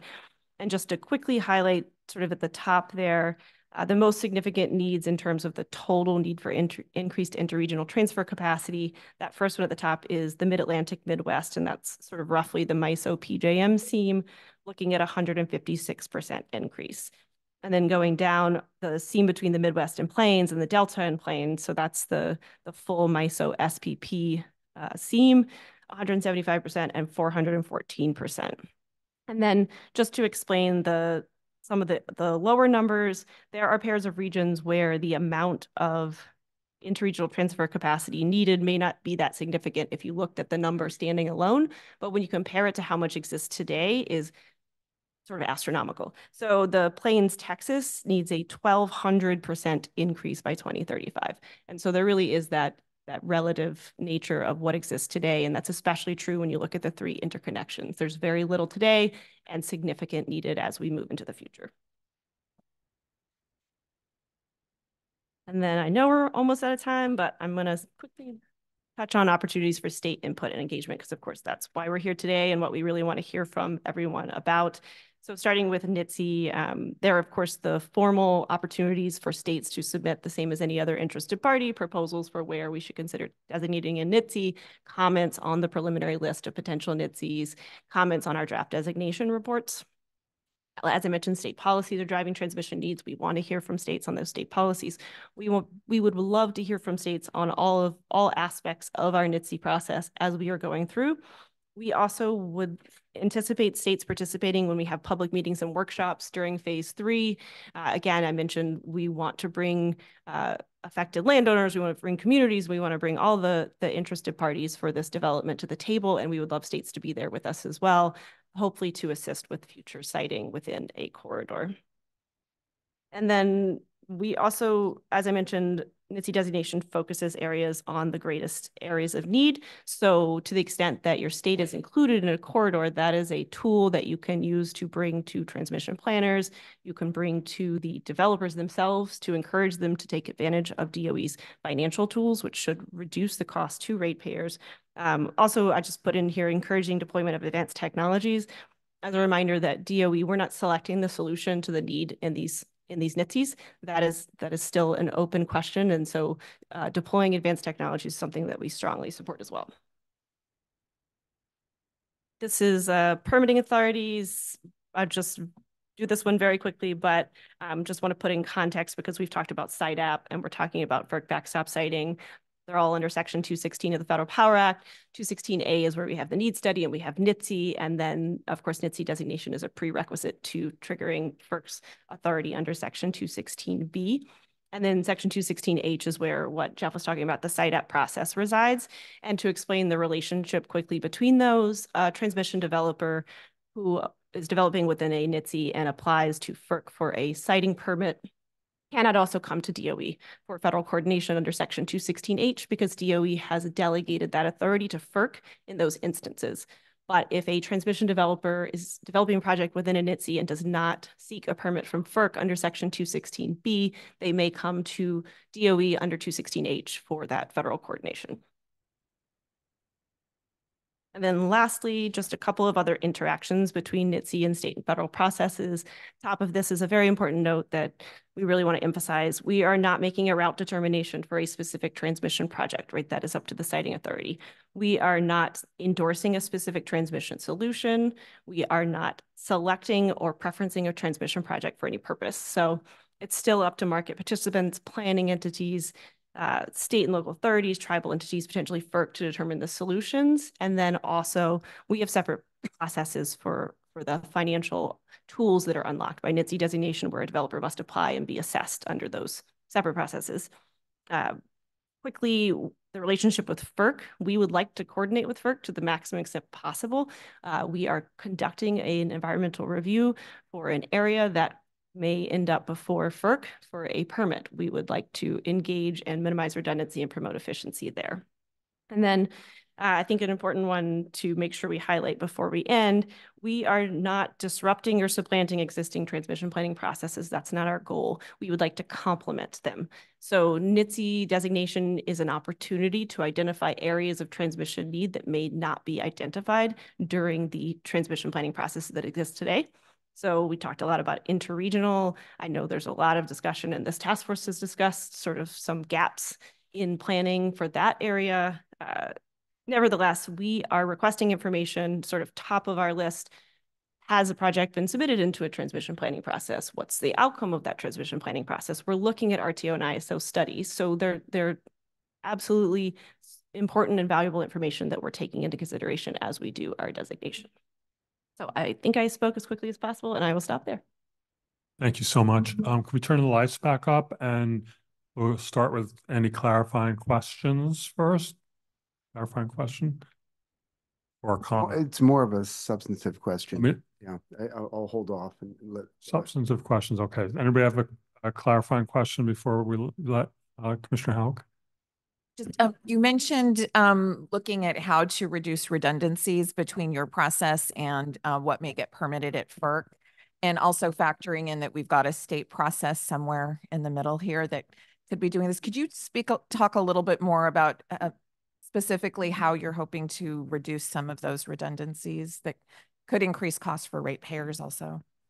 Yeah, so I think to the extent that we are conducting an environmental review, there are different ways in which you could define our action and what we're doing for a NHTSA designation. But our goal is to, when we go through this and we put in all the resources and all the resources on our side, the resources on the side of all the communities, the developers, everyone participating in our process, we want to make it valuable. And so we design the resource reports, for example, that you'll see in our phase 2 of our document. They look a lot like what FERC has proposed in their rulemaking for their authority. They look a lot like what we have in our SITAP program, and we may revisit them as FERC gets to a final rule. So we're hoping to create something where the information is immediately valuable to FERC. Ideally, they could tier off of the environmental document that we are working on. Now, in terms of the timing, and I know you're talking this afternoon or after this a little bit more about it, we don't know what will go into FERC's final rule, so we'll be looking at that as well. And we may adjust what we do to the extent that there are greater efficiencies that we can develop as we know what FERC is definitely going to do. Commissioner Allen. Thank you. And this question may be If it's unfair, you can call me on that, but I think it's a fair question.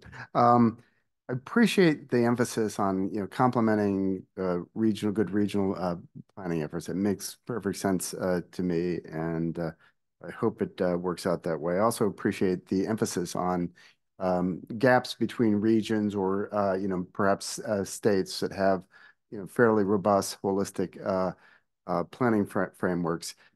There's another group that is kind of these potential, I think of them as merchant projects, but they also kind of fill gaps and seams. So they actually kind of provide a bridge between regions. And I have a difficulty reconciling the emphasis on, regional planning processes that aren't incorporating these potentially merchant or other projects that sort of pop up outside of that regional planning process with, essentially the need and the value of an emphasis that you're placing on these interregional planning projects. So can you help me to kind of reconcile what I perceive as a tension?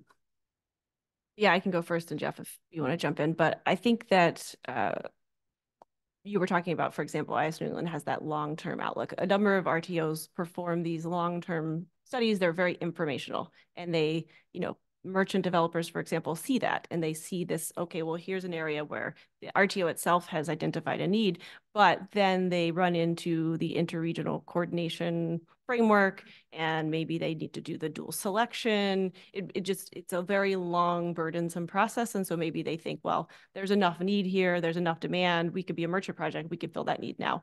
And the RTOs, I can't speak for them, but I think they look at those projects as well, and their sort of significant interconnection processes and studies and everything before those get integrated into their systems. And so I think there's a real opportunity there for us to sort of accelerate some of that in a way that maybe is not happening today. Yeah, that was perfect. I mean, I think we're not, as Gretchen mentioned, right, the planning process is a really important input, but it's not the only input, right? There's a bunch of other factors that we are tasked with considering under the Federal Power Act and things like that. But I think to Gretchen's point, right, we're not displacing the planning process. Our NHTSA corridor designation doesn't mean that a project's going to be built that sort of like operates wholly outside of the system, right? It will need to be interconnected. There's processes for that. So we're trying to balance those things to make sure that we're identifying the places of acute need where we can helpfully advance projects while also respecting and working with those planning processes. Commissioner Pridemore. The Mississippi and Louisiana Commissions filed comments, and one of the concerns that they had was that transmission developers would be allowed to select the NHTSA location. Could you talk us through that? Yeah, so the original notice of intent request for information that we issued last May suggested having transmission developers as the only entities that could propose where to designate a NHTSA and why, and we changed that sort of framework entirely when we issued the guidance document in December. And we received, February 2nd was our due date. We received robust participation and from a lot of different entities. So I think that was sort of one of the things on the comments we received in response to the notice of intent is almost universal suggestion to not do it that way, to open it up. And so I think that is it's what we did, and it seems to have already yielded positive results. Thank you. Yeah, the only thing I would add is that, we had originally kind of proposed that approach because we wanted to adjust for the lessons of the past, right? When DOE first tried to implement this authority, it was very broad corridors, and those ran into a lot of difficulties. So we wanted to make sure we had narrower areas that we were identifying. So we're identifying the communities that we need to work with. We're doing those things. But as Gretchen said, universal impact was we need to make sure that a variety of entities can apply, and apply is not the right word, can submit information for us to consider. And so we've changed it to make sure that we can do that. And we will take on the work that DOE needs to do to identify what the right corridor is to address those challenges and needs.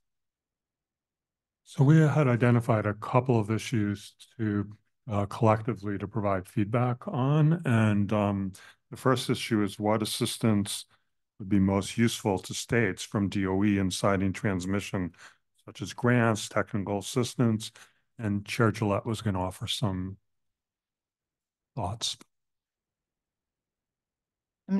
Thank you. Thank you so much for that presentation. It's really informative.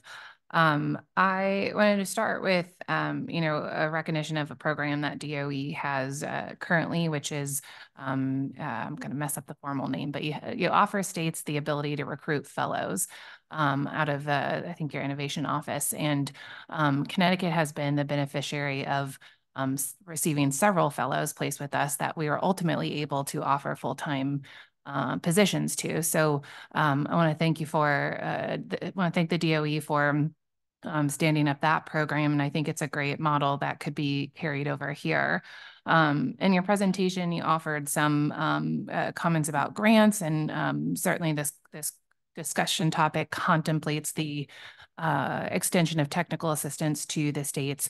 And I definitely don't have any negative things to say about that. I think that's an excellent approach to assisting the states. I will say, and I think this is probably across the country, all of our utility commissions are, certainly mine, and I think all the Northeast at a minimum, are continuing to experience challenges I think the coldness of this room is like really making me lock up here. But so if I shake hands with anyone at the break and my hands are like ice cold, I'm so sorry. Anyway, we continue to have a lot of difficulty in attracting and retaining engineers and planners.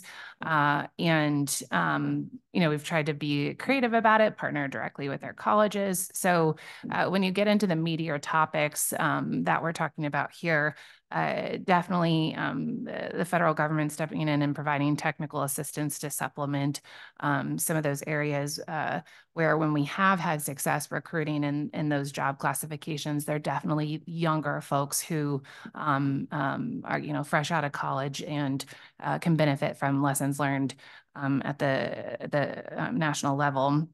I will say, however, as having 5 years of experience under my belt running an agency now, sometimes it's difficult to even take advantage of free assistance.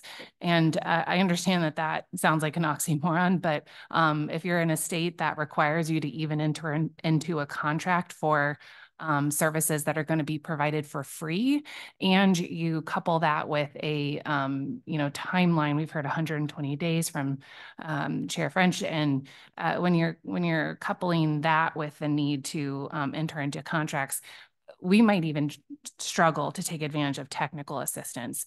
So in an effort to be creative about what that looks like then, in terms of you providing us assistance with specific applications, obviously one answer is to take a step back and just focus on training our staff generally.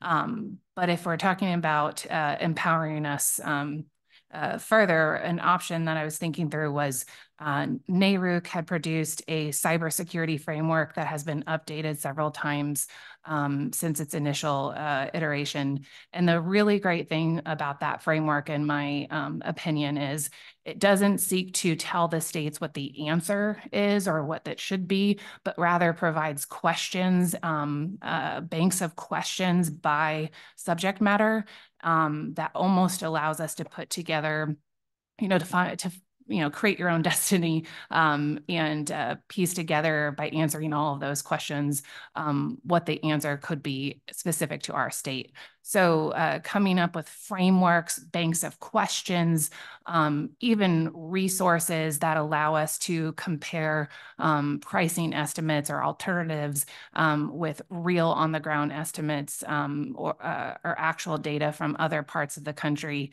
Those are things that we don't have the time in a specific docket to research and could benefit from, even if we're not able to specifically engage you in your services on a docket. So again, I want to thank you for that presentation, for the offer of technical assistance. You've definitely identified that is a need for us, and I think we just are ships passing in the night sometimes about how to access that. So thank you, and I'll turn the mic back over to you. Thank you, Chair. The second area that we were going to provide feedback was on the consultation with states during the transmission needs study engagement and engagement on the NHTSA designation process. And we're going to hear from Chair Scripps first and then Commissioner Duffley. Sure. I'm going to try and strip out a lot of my comments, and I know that we're already into break time, which is important to everybody. First, Gretchen and Jeff, I appreciate the feedback, particularly in response to Chair Pridemore's question around revamping the process and who was ultimately able to participate. I think that was an important change. I also think, you know, the example that comes to my mind as one that's worked well is the MISO futures development process, where it really was bottoms up. It used as the sort of core inputs the results of state IRPs and statutory provisions in the states within the MISO footprint.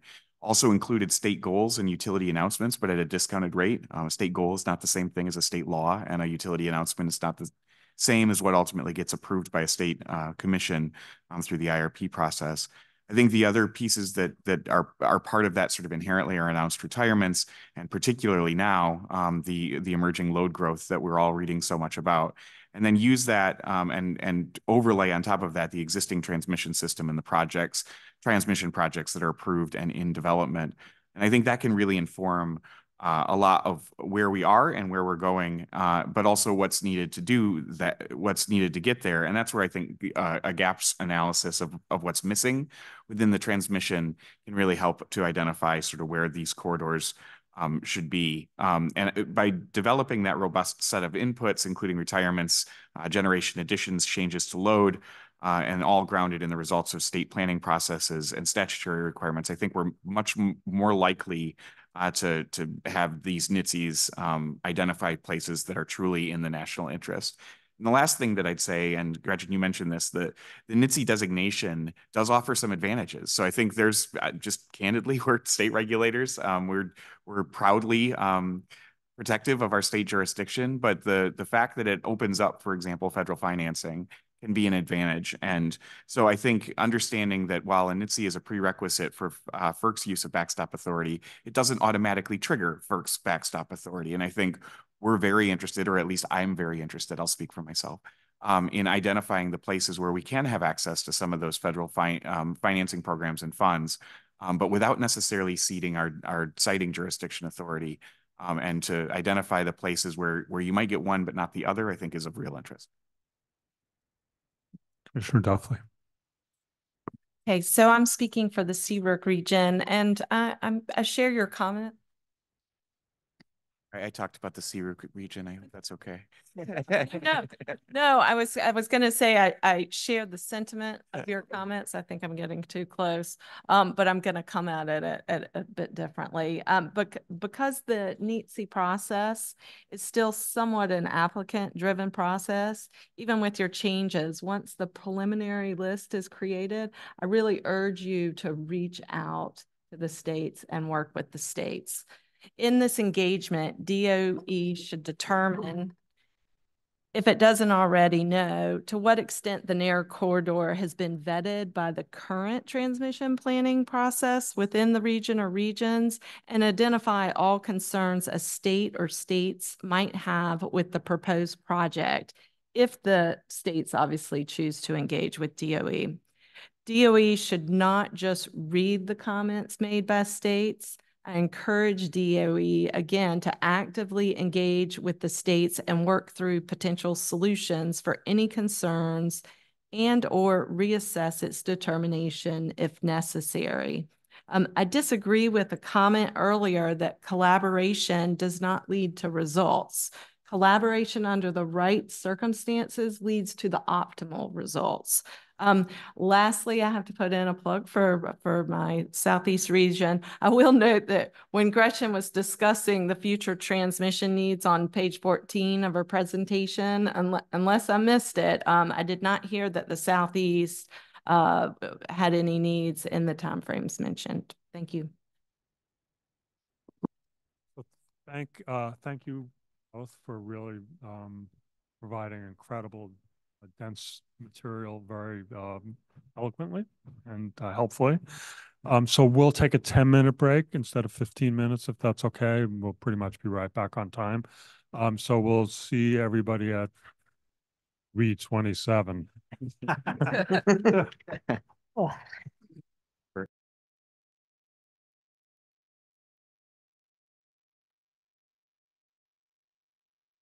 Welcome back.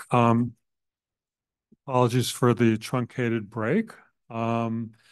So we're moving now into maybe what I call our joint problem solving section, where we've identified 3 meaty topics that we'd like to engender some conversation about. And we're going to start with some opening remarks from some of the state commissioners, and then hope to open it up for a little back and forth before we move on. And I'll read each topic as we get to it, but there are 3 of them that we'll tackle over the next 65 minutes. So the first topic is, how should state and federal siting reviews be sequenced and coordinated, including when there are concurrent state and federal siting proceedings? And what barriers exist for states to participate in federal siting processes? And we'll start with some comments from Commissioner Houck, then Commissioner Allen, Chair Throne, and Co-Chair Barrow, and then we'll open it up. Thank you. So first, I want to state that California supports the efficient and well-planned expansion of the transmission system to maintain reliability, enhance economic efficiency, and achieve established energy procurement policies such as energy diversity and renewable energy targets.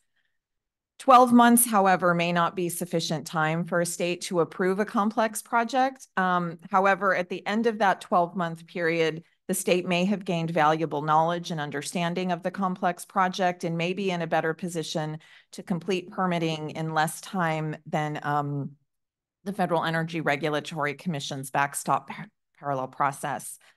California believes that FERC should include a memorandum of understanding or other agreement mechanism with states to agree to coordinate meaningful and efficient permitting while maintaining environmental and ratepayer protections.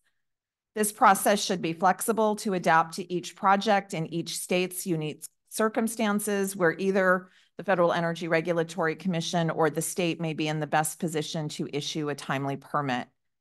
It should also provide preference for states to complete their review in a reasonable time, which for the reasons stated above may not be 12 months, but could still be more efficient and protective of ratepayers than a federal process. There are several opportunities to efficiently use information solicited during state processes by FERC, which may be more developed and vetted by the states prior to initiating the formal backstop process. One potential example of this is in California, the Public Utilities Commission's consideration of environmental impacts and impacts to environmental and social justice communities. Additionally, FERC should consider recognition that its backstop siting process may be beginning after some federal agencies, such as land managers, and we talked about that earlier this morning, may have already initiated the NEPA process in coordination with states, and significant resources may have been expended in initiating that process, which may not mirror the backstop process.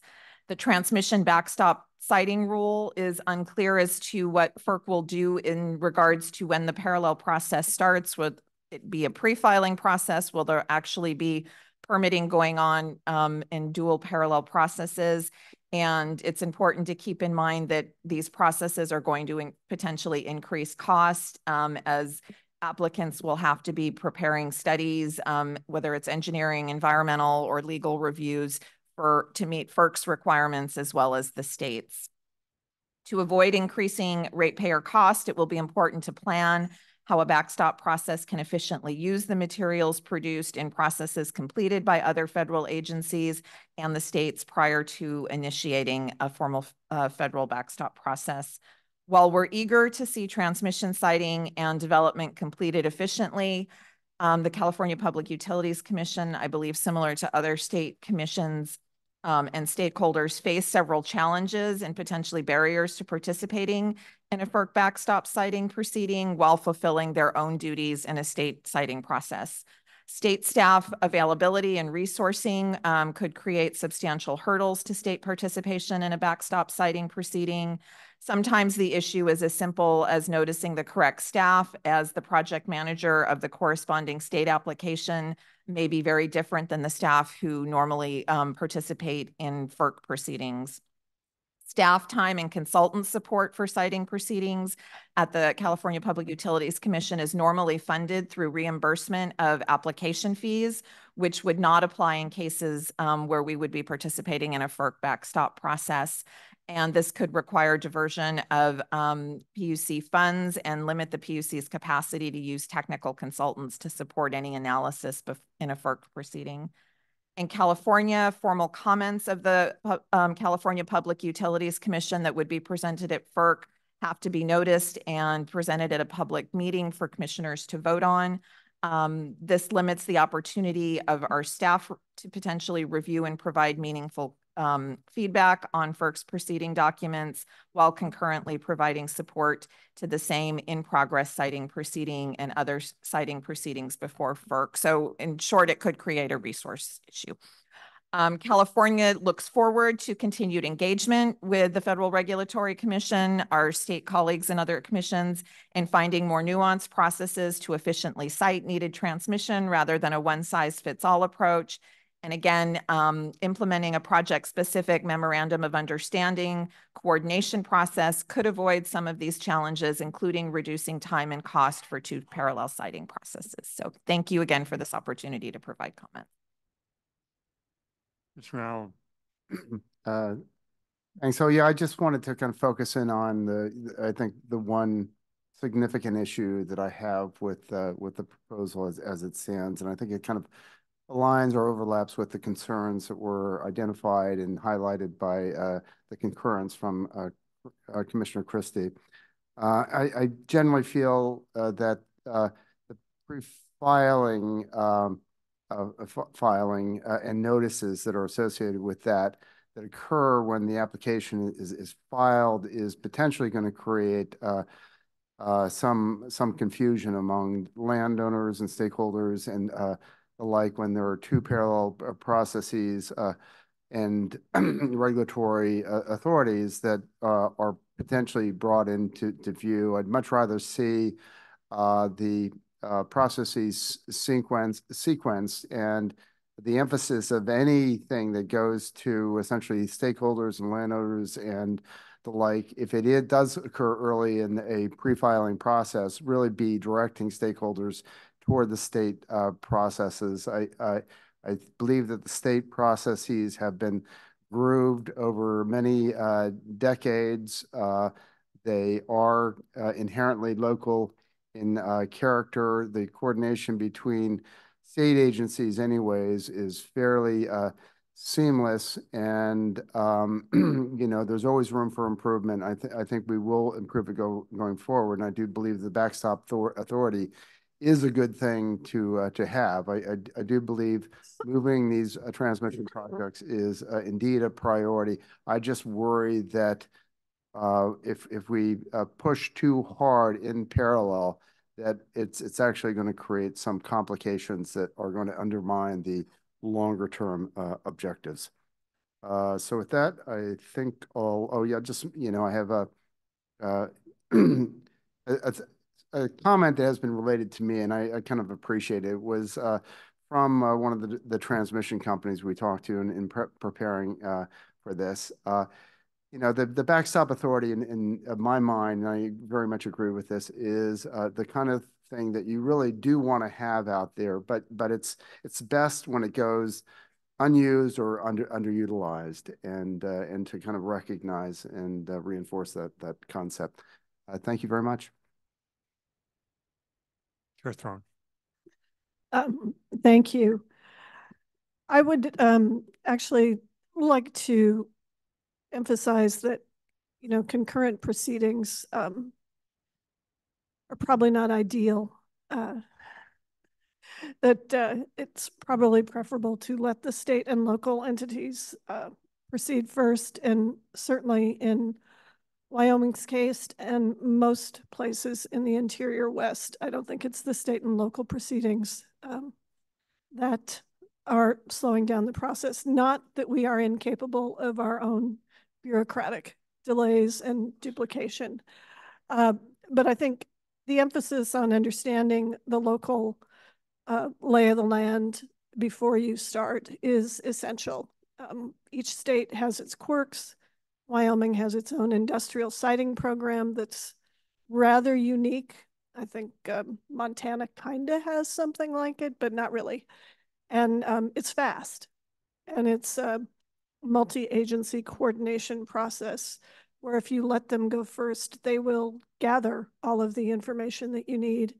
And in particular, in many parts of the West, and especially in Wyoming, there are endangered species issues. There are other wildlife issues where our local agencies are likely to have much more expertise than the federal agencies.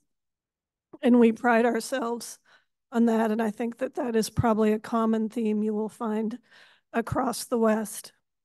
In addition, you know, the question asks what barriers exist for states to participate. Certainly in the West, we're not familiar with FERC proceedings, and resources are an issue. My PSC barely, we'd have to probably get a new AG and more resources to truly participate in a FERC proceeding. But in Wyoming, we are very familiar with federal land management proceedings. And while I recognize the value of FERC being the lead agency, I would encourage and DOE being lead agency on any sorts of decisions. I would encourage the entities to coordinate with your local federal land managers in your sister federal agencies, because they do have the local expertise and probably have the community relations that will help streamline whatever process we're in. Thank you. Thank you. Co-Chair Barrow. I certainly will not be the outlier in anything that was just said.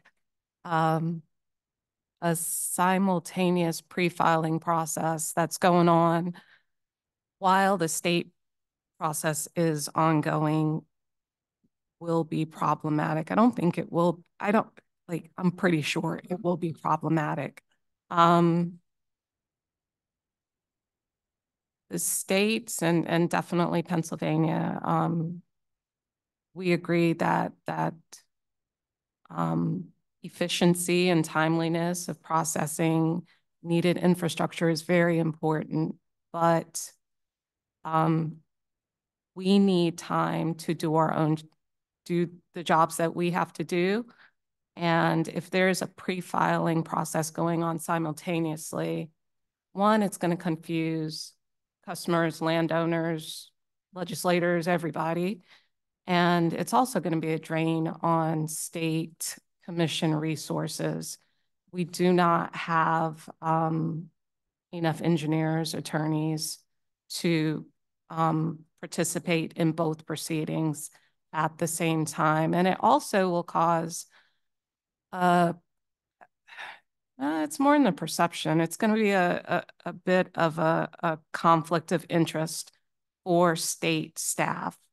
If I have to, I'm presiding over a proceeding in the state at the same time my staff is participating in the pre-filing process, that's all sorts of confusion and definitely a conflict. I don't know if the current process, where there's a year between the processes, I don't know if that's the right answer, but I will say, please don't make it simultaneous. Another point is that pre-construction costs for transmission lines can quickly go into tens of millions of dollars. And the more complicated the process is, that dollar figure is going to go up, and that ultimately is going to be paid by ratepayers. Thanks. wondering, others want to reflect on what you've heard, either for commissioners or other states. Chair Phillips. I just want to say it's pretty clear and ambiguous. Thank you. Commissioner French. Well, maybe I don't even need to offer comment, but I want to agree with all my colleagues and just echo my major concern is one that almost everybody mentioned, which is the confusion to landowners, customers, other participants, and having simultaneous proceedings. The number one, well, I don't know if it's number one. One of the top complaints that we always get is how difficult it is to engage in our proceedings as an individual landowner, to understand our processes, which can be arcane and difficult for a layperson.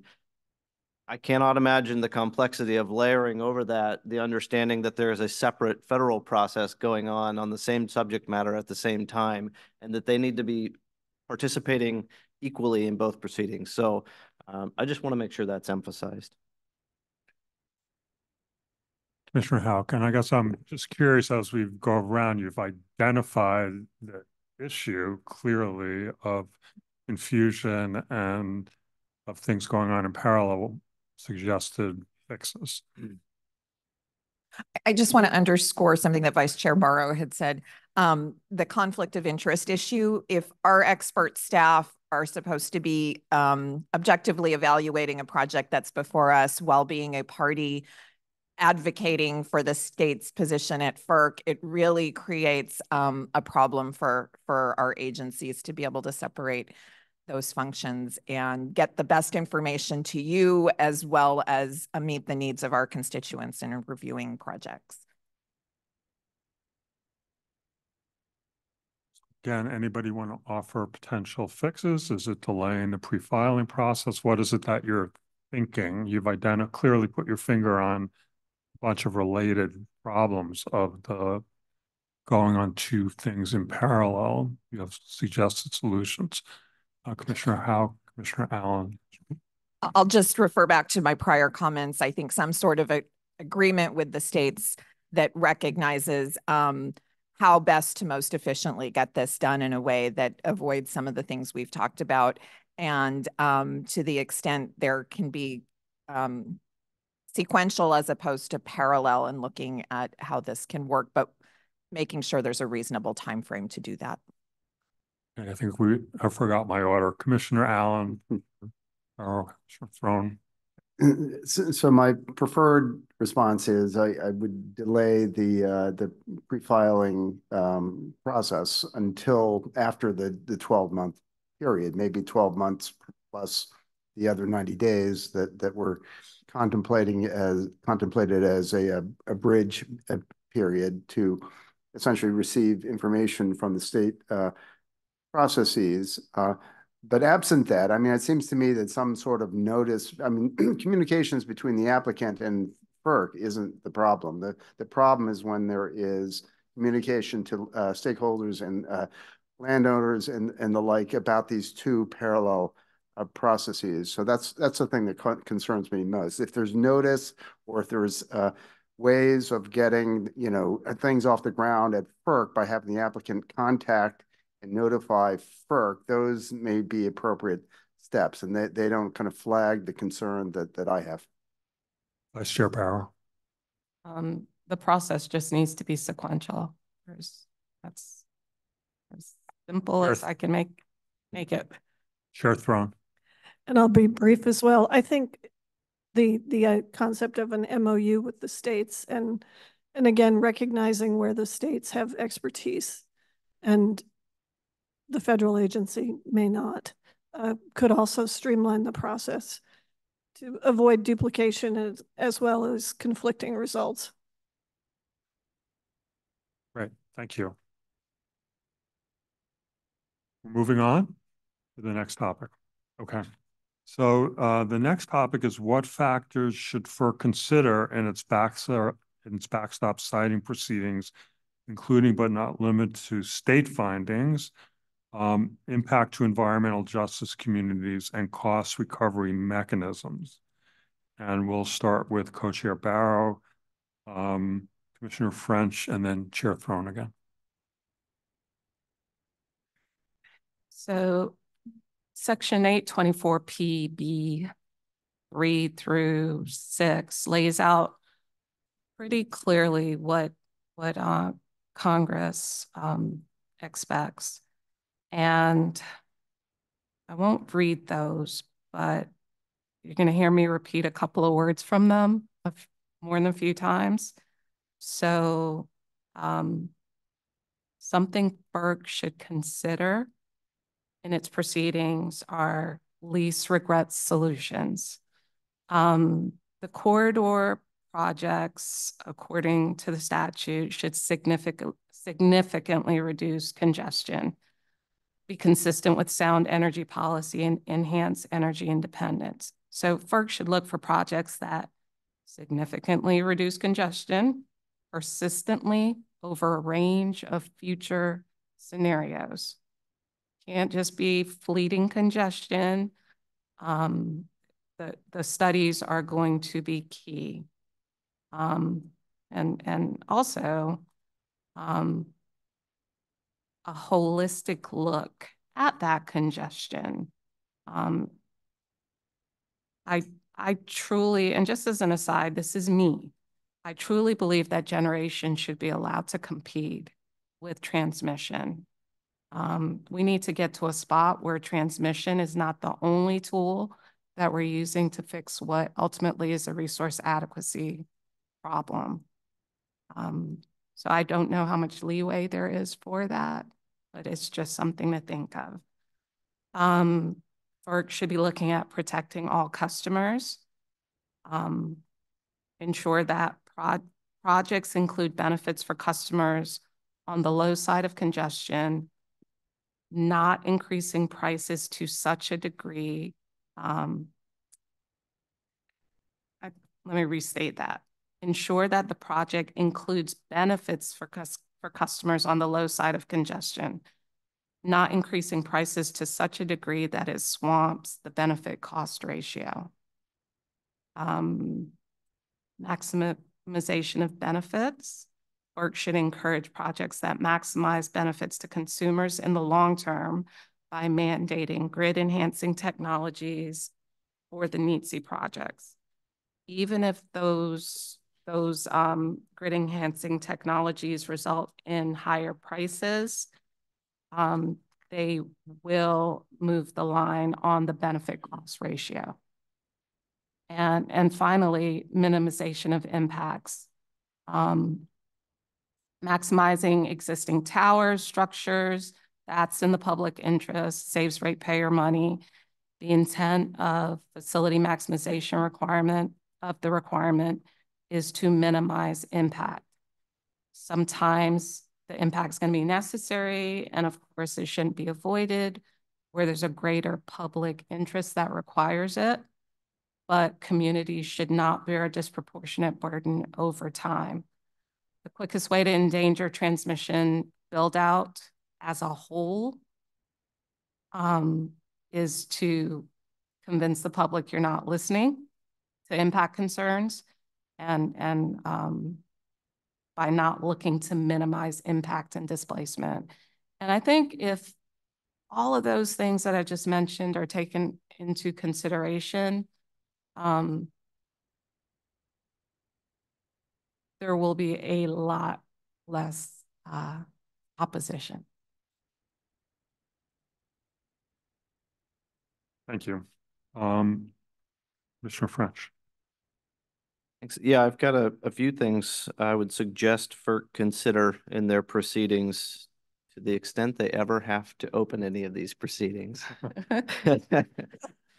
The first thought, and this is actually going to go back to the sequencing, it's going to provide you some more support for going sequentially, is I think if a state decides to withhold a siting permit and FERC decides that it needs to override that decision, I would suggest that FERC do so in the narrowest possible way and defer as much as possible to findings the state made in their underlying proceedings, which hopefully concluded before the FERC proceeding. Now, as I mentioned earlier, Kansas must make a finding, and like many states, must make a finding under our siting statute of both the need for the line and the reasonableness of the proposed route of the line. We in Kansas, and I suspect most states, actually spend most of our analytical time looking at the actual route of the line and considering various alternative routes for specific segments and micrositing structures to reduce the burden on existing land uses. If a state is, in FERC's opinion, acting too parochially in looking at the need for the line, not considering regional and interregional benefits in a way that unreasonably impedes interstate commerce, I can understand the argument that FERC may need to step in and make a determination on whether the line is needed. But I would suggest that FERC could still defer to the findings of the state on the route of the line because it is their state's land that will be taken. And they should have better perspective on what route works best for their local land uses. So another reason why I think sequential processing might be beneficial. My second thought is that I really appreciate DOE's comments that they aim to look carefully at planning processes and whether a NHTSA or a corridor is established. I think FERC should do the same in granting or withholding a siting permit. As I read the law and FERC's NOPR, it seems clear that DOE's designation of a NHTSA does not automatically require FERC to grant a siting permit or find that a project is in the public interest under Section 216 or a list of other standards it has to address. FERC still has a lot of discretion to grant or withhold a permit in making its decision.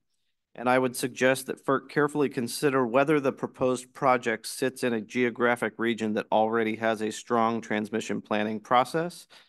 FERC should ask whether the existing processes identified the project as a need.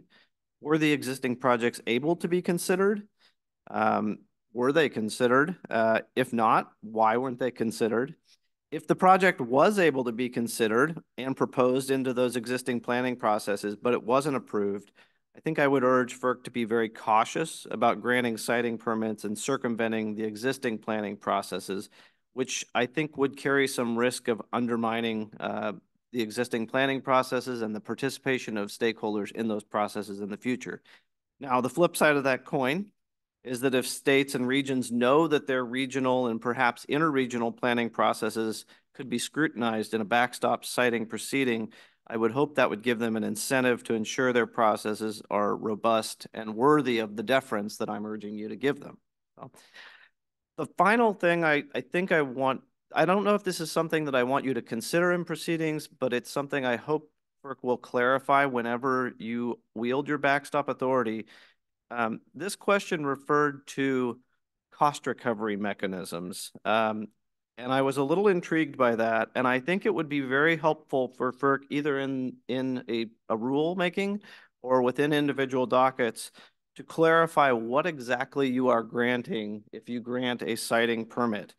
My understanding is it would just be for the route of the line, the siting of the line. You are not granting a cost recovery mechanism. You're not granting formula rate treatment. You're not granting interconnection service. You are not granting the use of an RTO-approved cost allocation mechanism, unless, of course, the upgrade was originally planned as part of a regional plan with the cost allocation mechanism attached. I think there is a lot of angst from folks about what approval of a line through the backstop siting process really means, and I think it would be helpful for FERC to maybe set some folks' minds at ease and explain what the limits of that permit actually entail. That's all I have. Thank you. Chair Throne. Thank you. I think I'm probably going to give us back some more time, given the thoroughness of my colleagues' comments. I think, it's important to avoid a backstop siting, but I think the use of it as a potential incentive or hammer, to use that term, could have some benefits. But it needs to be coordinated with, the regional issues. If in the West we have really not resolved our regional differences, FERC coming in may be necessary, but is likely to lead to delay and litigation. So I think it's got to be the tool of last resort. And I think again, the importance of recognizing in a less populated state that there are impacts to siting, whether they're landowner impacts or wildlife impacts, is also important. And it's certainly the experience of Wyoming that there's not an agency in the federal government that understands our love of our wide open spaces. So I think if you can avoid getting yourself into that fight in the first place and rely on the regional discussions that are well underway in the West to the extent possible, it will be more efficient in the long run. So others want to weigh in on what you've just heard around what factors FERC should consider in backstop? Or any reactions from our FERC commissioners?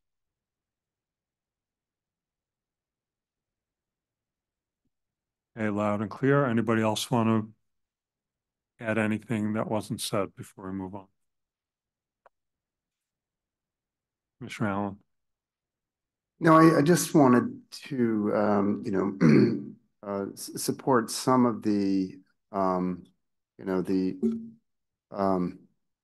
planning and coordination and outreach initiatives that were actually embedded in the proposed rule that language. I think there were some changes there that relate to the environmental justice communities that are adversely affected, and the outreach, stakeholder outreach plans that need to be filed, and those sorts of things. I think those are positive. I think they'll hopefully inspire states to move along a similar path. But I do think that those are good and welcome considerations that have been included. Right.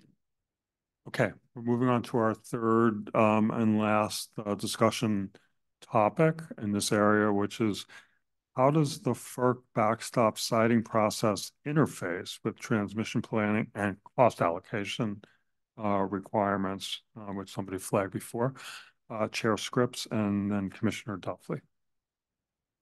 So I'm going to start by saying that I basically want to adopt all of Chair French's comments as my own on this, because I think he covered a lot of this, but maybe I'll try and address a couple things from the opposite side of the coin to unpack them before turning things over to Commissioner Duffley. So I think, first of all, I think there are a number of siting or planning processes that are underway, and a lot of those carry cost allocation approaches that are approved in FERC tariffs, or approved, FERC approved, that are included in FERC approved tariffs as well, particularly within the RTO regions. And so I would start there. I don't think we need to recreate the wheel. And if the project has used the planning process at an RTO level in particular, I think that FERC can simply use that as the process. I don't think that FERC needs to have a separate process there. And I agree with everything that Commissioner French talked about in terms of Chair French. I can never remember how it rotates in Kansas. I don't know that it needs to be sort of recreated. I think in terms of when backstop siting is appropriate, using a project that's been identified by an RTO planning process, I divide it in my mind into two buckets. The first is if the project is within a single state and is designed to serve within a single state, in which case I would defer almost entirely to the state's siting authority. If it's only serving that state, even if it's approved through a regional planning process, and ultimately the siting for that project, the local siting authority is unconvinced within that single state, it's unclear to me sort of why FERC would substitute its judgment for the local siting authority for a single state project. For a project that went through the RTO planning process that covers multiple states, I think Chair French covered some of this as well. There may be a role for backstop authority if the project is providing benefits to multiple states, but ultimately is hung up by a single state's refusal to permit through that state or a small subset of states. I think the planning and the cost allocation that are done through the RTO continue to apply to that project. It is simply the siting authority and the backstop siting authority that FERC would be exercising. And again, I think and then finally for interregional projects, and this is a place where I think it's a little less defined in my mind, but where FERC may have a larger role. I've said before in this that no state can do interregional projects alone, that no single RTO can do interregional projects alone. And there is, I think, a pretty broadly shared sense that the interregional provisions in Order 1000 haven't been implemented as well as we all would have hoped when they were put in place, even if there's less agreement on exactly what to do about that. But I do think that FERC has a unique role to play here with its national perspective, particularly given the historic challenges to interregional transmission development. I think there are still open questions on how those projects, the relationship, going back to the question here, how they should interface with transmission and cost allocation requirements. Perhaps that will be addressed in the final rule. We're very excited to see it. But I do think in those particular cases, whether they're developer proposed projects or projects that states agree on, even if there's not necessarily agreement between the RTOs, but there has to be some way of moving those projects forward. And I think backstop authority can play a larger role there. With that, I'll probably stop. Commissioner Duffley.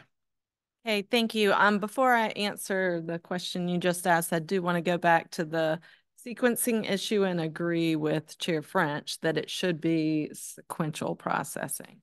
So for the question at hand, FERC citing NOPR does not specify how this backstop permitting will interface with transmission planning and cost allocation. Typically, first, a line is designated during the transmission planning process. Second comes the siting process, and then cost allocation either predictably follows or is already determined.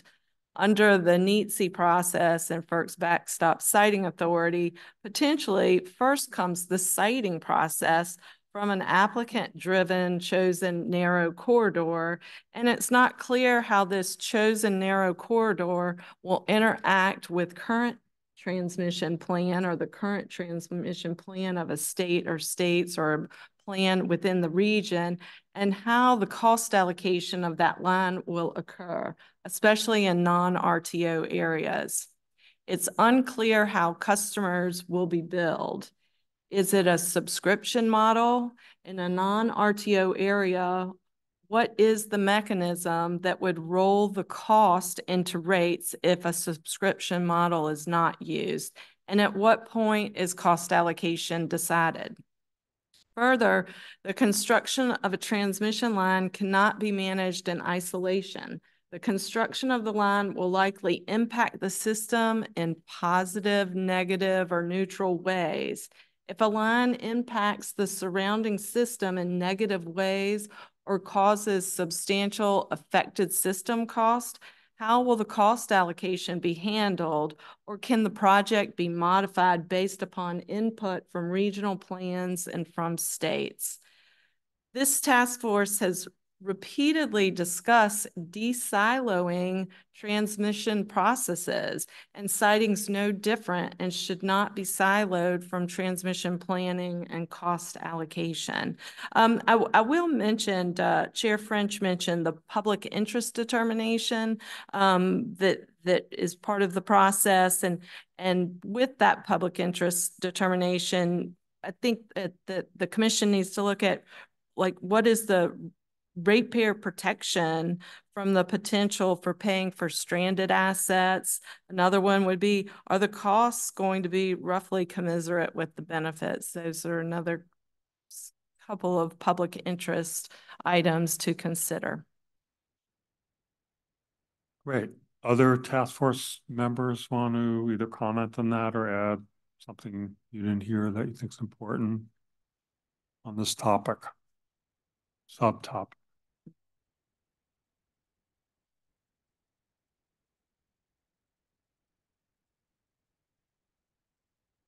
Okay. So any final comment on citing before we wrap up this part of our meeting? Talked about hit a lot of things today, and particularly in this conversation about particularly avoiding moving more, trying to keep things sequential as much as possible. The theme that we've heard, I think, from the beginning of the task force about not siloing things, and how do we think about citing in the kind of concept of not siloing from planning and cost allocation. Can I just say one thing? What's up? I just wanted to say these recommendations I appreciate them very much. They're very practical. They're very implementable things to think through as we finalize this. So I found this conversation really helpful. Thanks. Mr. Allen, quickly, and then we'll move to wrap up. Yeah, I just wanted to highlight also the concern with that. There's kind of the 12-month period, and then there's kind of a 90-day bridge in there. To the extent that the state has not essentially taken action, they haven't closed and concluded their proceedings, that 90-day bridge may be a little bit clumsy. There may be ex parte concerns or other things that kind of come into play that just kind of make it a less efficient mechanism. And but I think the materials can still be passed, but essentially the judicial elements of that process will fall short. Go ahead. On the 90 days that Commissioner Allen's talking about, it's not very clear. It leaves a lot of questions. The language in there about who, we need more details, basically. We need more details about how to participate in that, in the extra 90 days, who gets to participate? Is it just the state? And do you mean just the siting authority? Are there some conditions precedent before we can participate at that point? If the, is it envisioned as like a one last chance? Let's say the state denied the application. Can we come back in? I mean, like, just all sorts of questions. Right. So co-chairs want to wrap up this meeting, your thoughts, and then we can move into talking a little bit about next steps.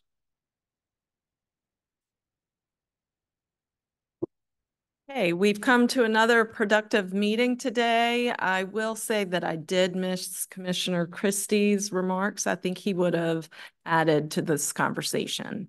So I did miss him today. I have a hard time believing we're coming up on 3 years, Chairman Phillips, with the discussion of the FERC's backstop citing NOPR today. We have, in my opinion, discussed most, if not all, of the major transmission issues in NOPRs currently with FERC. FERC's final rule on transmission issues, we're all anticipating that it will be issued soon. So I think that this is a really good time to reflect on the task force to date. As you know, I've been supportive of the FERC and NARUC relationship and being able to discuss issues prior to the inception of the task force on transmission. Although a final rule has not issued, the changes made between the ANOPR and the NOPR indicate that collaboration is fruitful. A wise man once said, collaborate, do not litigate. So we heard from NARUC, and we heard at NARUC yesterday, when sides are polarized, nothing is accomplished and progress is halted. With all of the challenges facing the industry today, this is not the time to not be communicating with each other. When parties work together, hear each other, and attempt to find common ground, bills pass, orders are issued without appeal, and rational decision-making takes place. I want to thank Sarah Fitzpatrick from NARUC for keeping us all on task. And I want to thank Jennifer Herod and Heather Fresnel and Audie Keskar from the North Carolina Utilities Commission. I want to thank my fellow task force members for their dedicated work to date. I'm always amazed at the quality of people that decide to enter public service. And the first half of this meeting, where we heard from the individual states about their states, is a fine example of that. I appreciate all of you. Lastly, I want to congratulate Chairman Phillips for being named permanent chair of the commission. There is no better person to head and lead the commission during this time of rapid change. I'll turn it over to Chair French. Well, quick reflection, because whatever happens with this task force in the future, this is my last meeting. Going on 3 years. For those of us that were appointed at the very beginning, we've reached the end of our term. I will say, when I volunteered to become a commissioner at the state of Kansas, I did not think this type of proceeding and collaboration, it never entered my mind that that was something on the horizon for me. And I want to say how much I respect, former Chairman Glick in particular for having the vision for this, but for all the FERC commissioners, and Chair Phillips for continuing it, but for all the FERC commissioners to show up and hear what the states have to say. I mean, that's unique, and we respect you very much for that. To the state commissioners, some of you I've served on this for several years with you. I hope I've made some lifelong friends. There's a couple out in the audience. Chair Stanek, former Chair Stanek, Ted Thomas is there somewhere. Just look for the head above everybody else. But it has really been an honor, and I think we've advanced the ball forward. Obviously, a lot of this were FERC initiatives, but I think that they have benefited from getting the states either urging or having us pull them back a bit to the reality of what we deal with in our states every day. So thank you so much for the opportunity. Thank you. It was a great meeting. And I too want to just pause and think back when we started this early 2021. And I think the commission was in a different place with the states. And I think it was really important that Chairman Glick worked together with then Chair Shalander. Is it? Shalander. Stanek, sorry, I'm mixing up who was in which role. Jason could have been doing all of them, but to come together, and I think it's been professionally productive. I do think I was speaking to a regulator in the Mid-Atlantic after our NOPR came out. She said, well, I'm very worried about some of these prescriptive things in this NOPR. And I said, oh my gosh, if I had my way, I would have been way more prescriptive.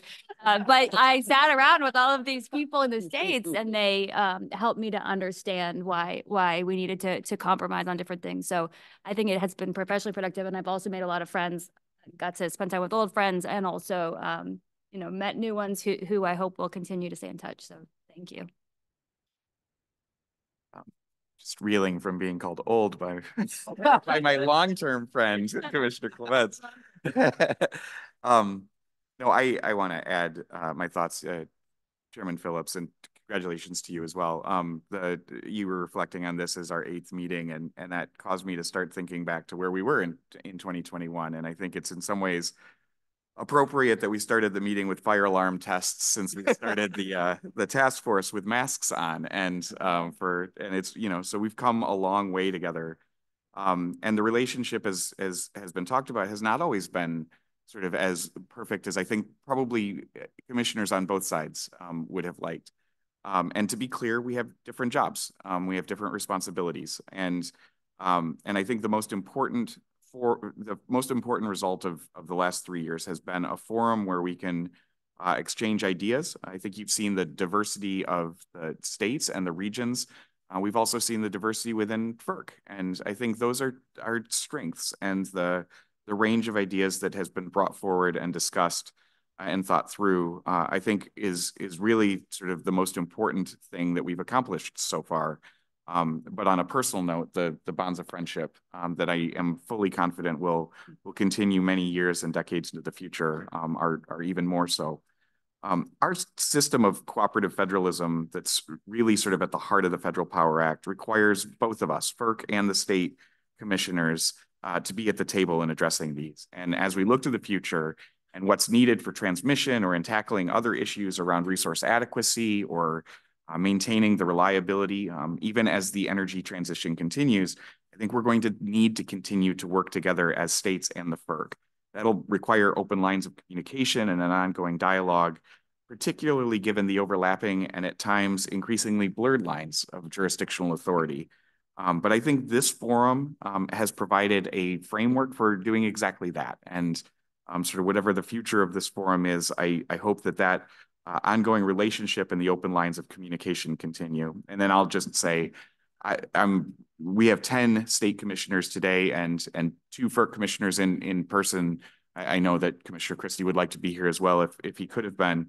And over time, we've obviously also had former Chair Glick and former Commissioner Danley and 7 other former state commissioners. And I'll just say I am grateful to those colleagues on both sides of the FERC state divide, as well as the talented staff in Michigan at OMS and certainly at NARUC with Sarah, and before her, Tanya and Jennifer. I've learned so much from all of you. And I come out of this a better commissioner for the state of Michigan and hopefully able to contribute in some ways to the national dialogue as well. Appreciate that. So this is my first meeting with the task force. But I have for years now been a fan of the concept of this task force with the federal government and the state government, state commissions working together. Even if the topic is not transmission, you just pick the topic, that kind of collaboration is useful.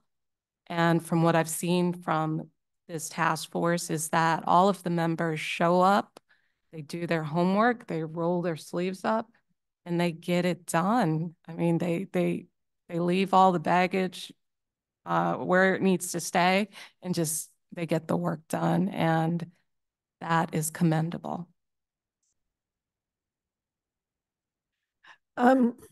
It's hard to have reflections after, well, I guess my 3-hour reflections, not 3-year reflections. I do want to commend the work of this task force. I want to thank Sarah in particular for getting me up to speed as much as she could under the short time frame that I had to become involved. Also congratulate Chair Phillips, wish Commissioner Clements well, miss Commissioner Christie. But I also want to say on behalf of the Western folks that we do appreciate you participating in our various Western meetings. We want that dialogue to continue. I think we all have the same mission. Sometimes we might not agree on the how, and we have our own, specific local interests. But if California and Wyoming can sit together at the same table, I think we can continue FERC state cooperation. And I think it's beneficial to all of us in implementing our mission. Thank you. While I was very anxious to join this task force from its inception, I wasn't able to, but I was glad I got to get in anyway. And maybe it was my initial motivation reflected by New York arrogance, that we were big, we were bad, and we were building transmission, and we had 4 PPTN projects in the ground with steel in the air, and now we're all energized. And I thought that was going to be we could show you something. But what this has showed me is that the great diversity of our country, we are not the same. And what will work for us will not work for you. And but one thing has also been very clear, particularly in the issue of transmission and how we pay for it and where it goes. If we do not share that with our ratepayers and citizens in the most transparent way possible, we will come back to bite us in the end. And what, again, I've learned from that is that because we do it doesn't mean everybody know we did it. And I think that is a great lesson, and I hope a bellwether moving forward. Again, and also, God bless those ISO founding fathers that gave us just one ISO in New York State.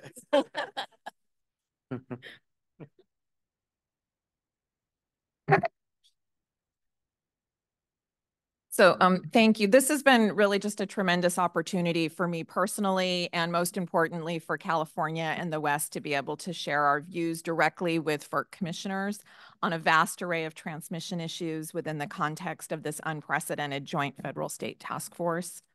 I'd like to convey my gratitude to each of you, Chair Phillips, and congratulations, Commissioner Clements, and your colleagues who are not here.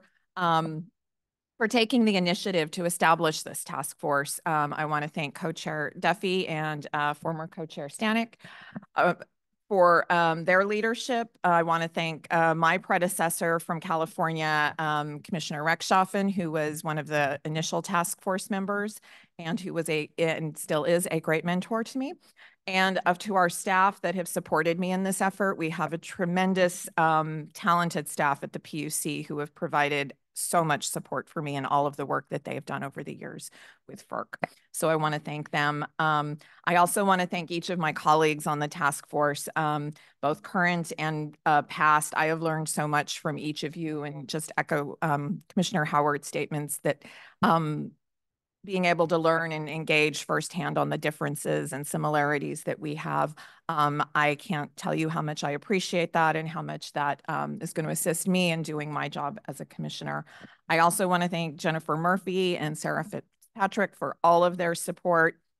And they've just gone above and beyond for all of us. So I want to ask the FERC commissioners, as you deliberate on the final rule, you know, and again, appreciate all of the ability to have these conversations with you. California urges you, consistent with the original charge for this task force, to adopt policies that will facilitate development of the most efficient and cost-effective transmission projects, including new approaches for enhancing transparency and oversight of transmission spending. To that end, California has championed FERC's proposal from the ANOPR back in July of 2021 for almost 3 years. For the establishment of an independent transmission monitor, which you've heard me say, I think maybe at every one of these meetings, I've had to mention independent transmission monitor. And we've frequently reiterated our support for the increased use of competition processes to procure transmission projects. And I would encourage you, as this engagement with state and FERC commissioners moves forward, that there be an opportunity to have this discussion on competitive processes. So, with that, cognizant of this moment in which significant investment is being channeled into transmission to build the grid of the future, we're hopeful that the final rule for issues will help ensure that ratepayers get the most bang for their buck. And California is particularly concerned that were FERC to adopt either of the proposed ROFRs, that competition for transmission infrastructure in the CAISO and throughout the country would effectively be eliminated. And we would view this as a regulatory step backwards and a terrible loss for California ratepayers, who would lose out on the considerable and proven cost savings from competition, as demonstrated in the CAISO over the past 11 years. California commends FERC for its willingness to engage in this comprehensive public inquiry, and immensely appreciate its having had a seat at the table these past 3 years to truly engage with you. And again, thank you. And I will turn it over to my colleague. Thanks. I've already congratulated Chair Phillips, but I'll thank him for stepping up to the plate. Really appreciate that. And of course, there's too many other people to kind of thank. I think, like Chair French, this is probably my last chance to meet with the group. So, you know, indeed, I'll miss you. And I was glad to see a couple of the former commissioners that were participating show up. So I can, you know, thank them personally and give my goodbyes. But yeah, the support group was just amazing. I won't go through the names, but it really goes back to the region too. I mean, I've relied heavily on ISO New England staff and state committee staff, the NESCO staff and others. I mean, one thing that I found really valuable about this process, apart from, you know, just the opportunity to engage with FERC, was it really took me outside of my siloed kind of view of things from the state level. NARUC, I think, asked us all to take a regional perspective, and that was not an easy thing to do. We really had to kind of grow ourselves and educate ourselves. And when you combine that with the experience of working with other regions around the country, it was, you know, it was truly fascinating, and yeah, it was uncomfortable. I think it really did require a heavy lift, or it required a heavy lift on my part. I can't speak for my colleagues. They're so capable and intelligent that it probably wasn't a heavy lift. But for me, this was a real challenge, but I enjoyed every moment of it. I did want to kind of throw a couple ideas out there. You know, wanted to reinforce the notion of a regional focus when the states are involved. I think stepping up outside the narrow state view is really important. Really appreciated the initial focus on transmission topic and the fact that there was something that was so important happening at the national level that we were included in.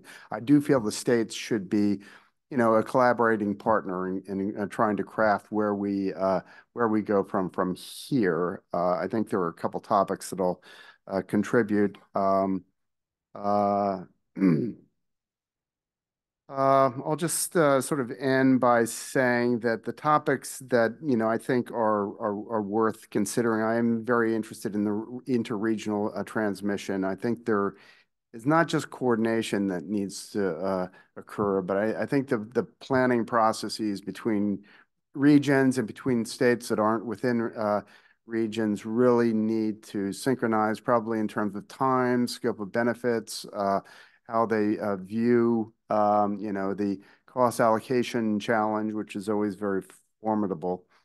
And the other topic that I think is on my short list of things that I would like to see progress on is what I'll call intertie optimization. That's the term that Brattle uses. I think they make a very compelling case. That's an area of low-hanging fruit that I think that you know, the states and FERC can work together to provide repair benefit. Thanks so much.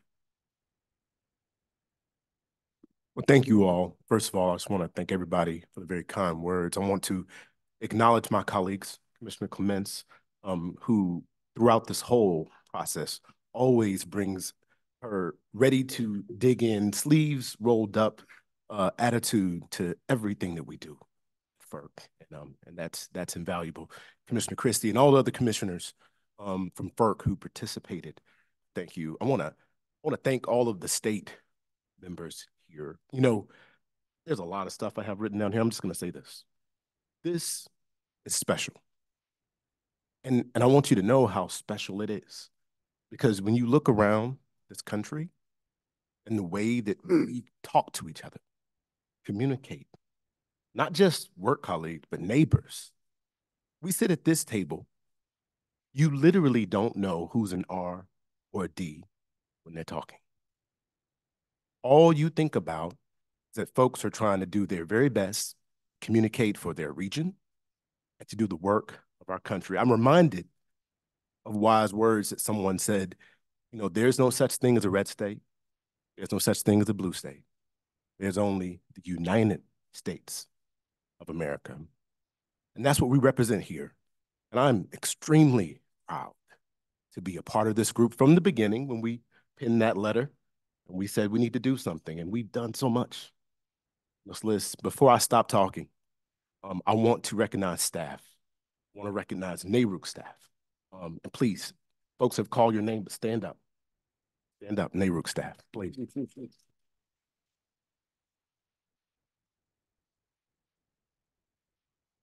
I also want to recognize FERC staff. Please stand up, especially Karen Hertzfeld. He stands.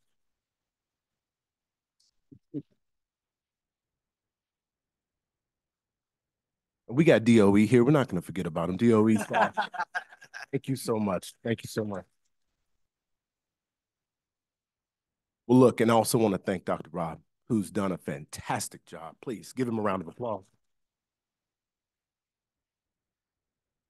With that, I will shut up. And this meeting is concluded unless you have some final thoughts as the moderator. We are done. Thank you. Have a good evening, everyone. Be safe.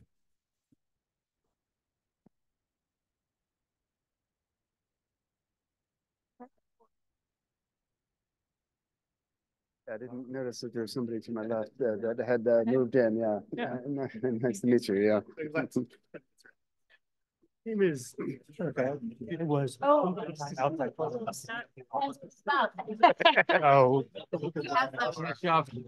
Okay, well, thanks. Call it a wrap, right? Call it a wrap. Yeah. Yeah, this is Jonathan.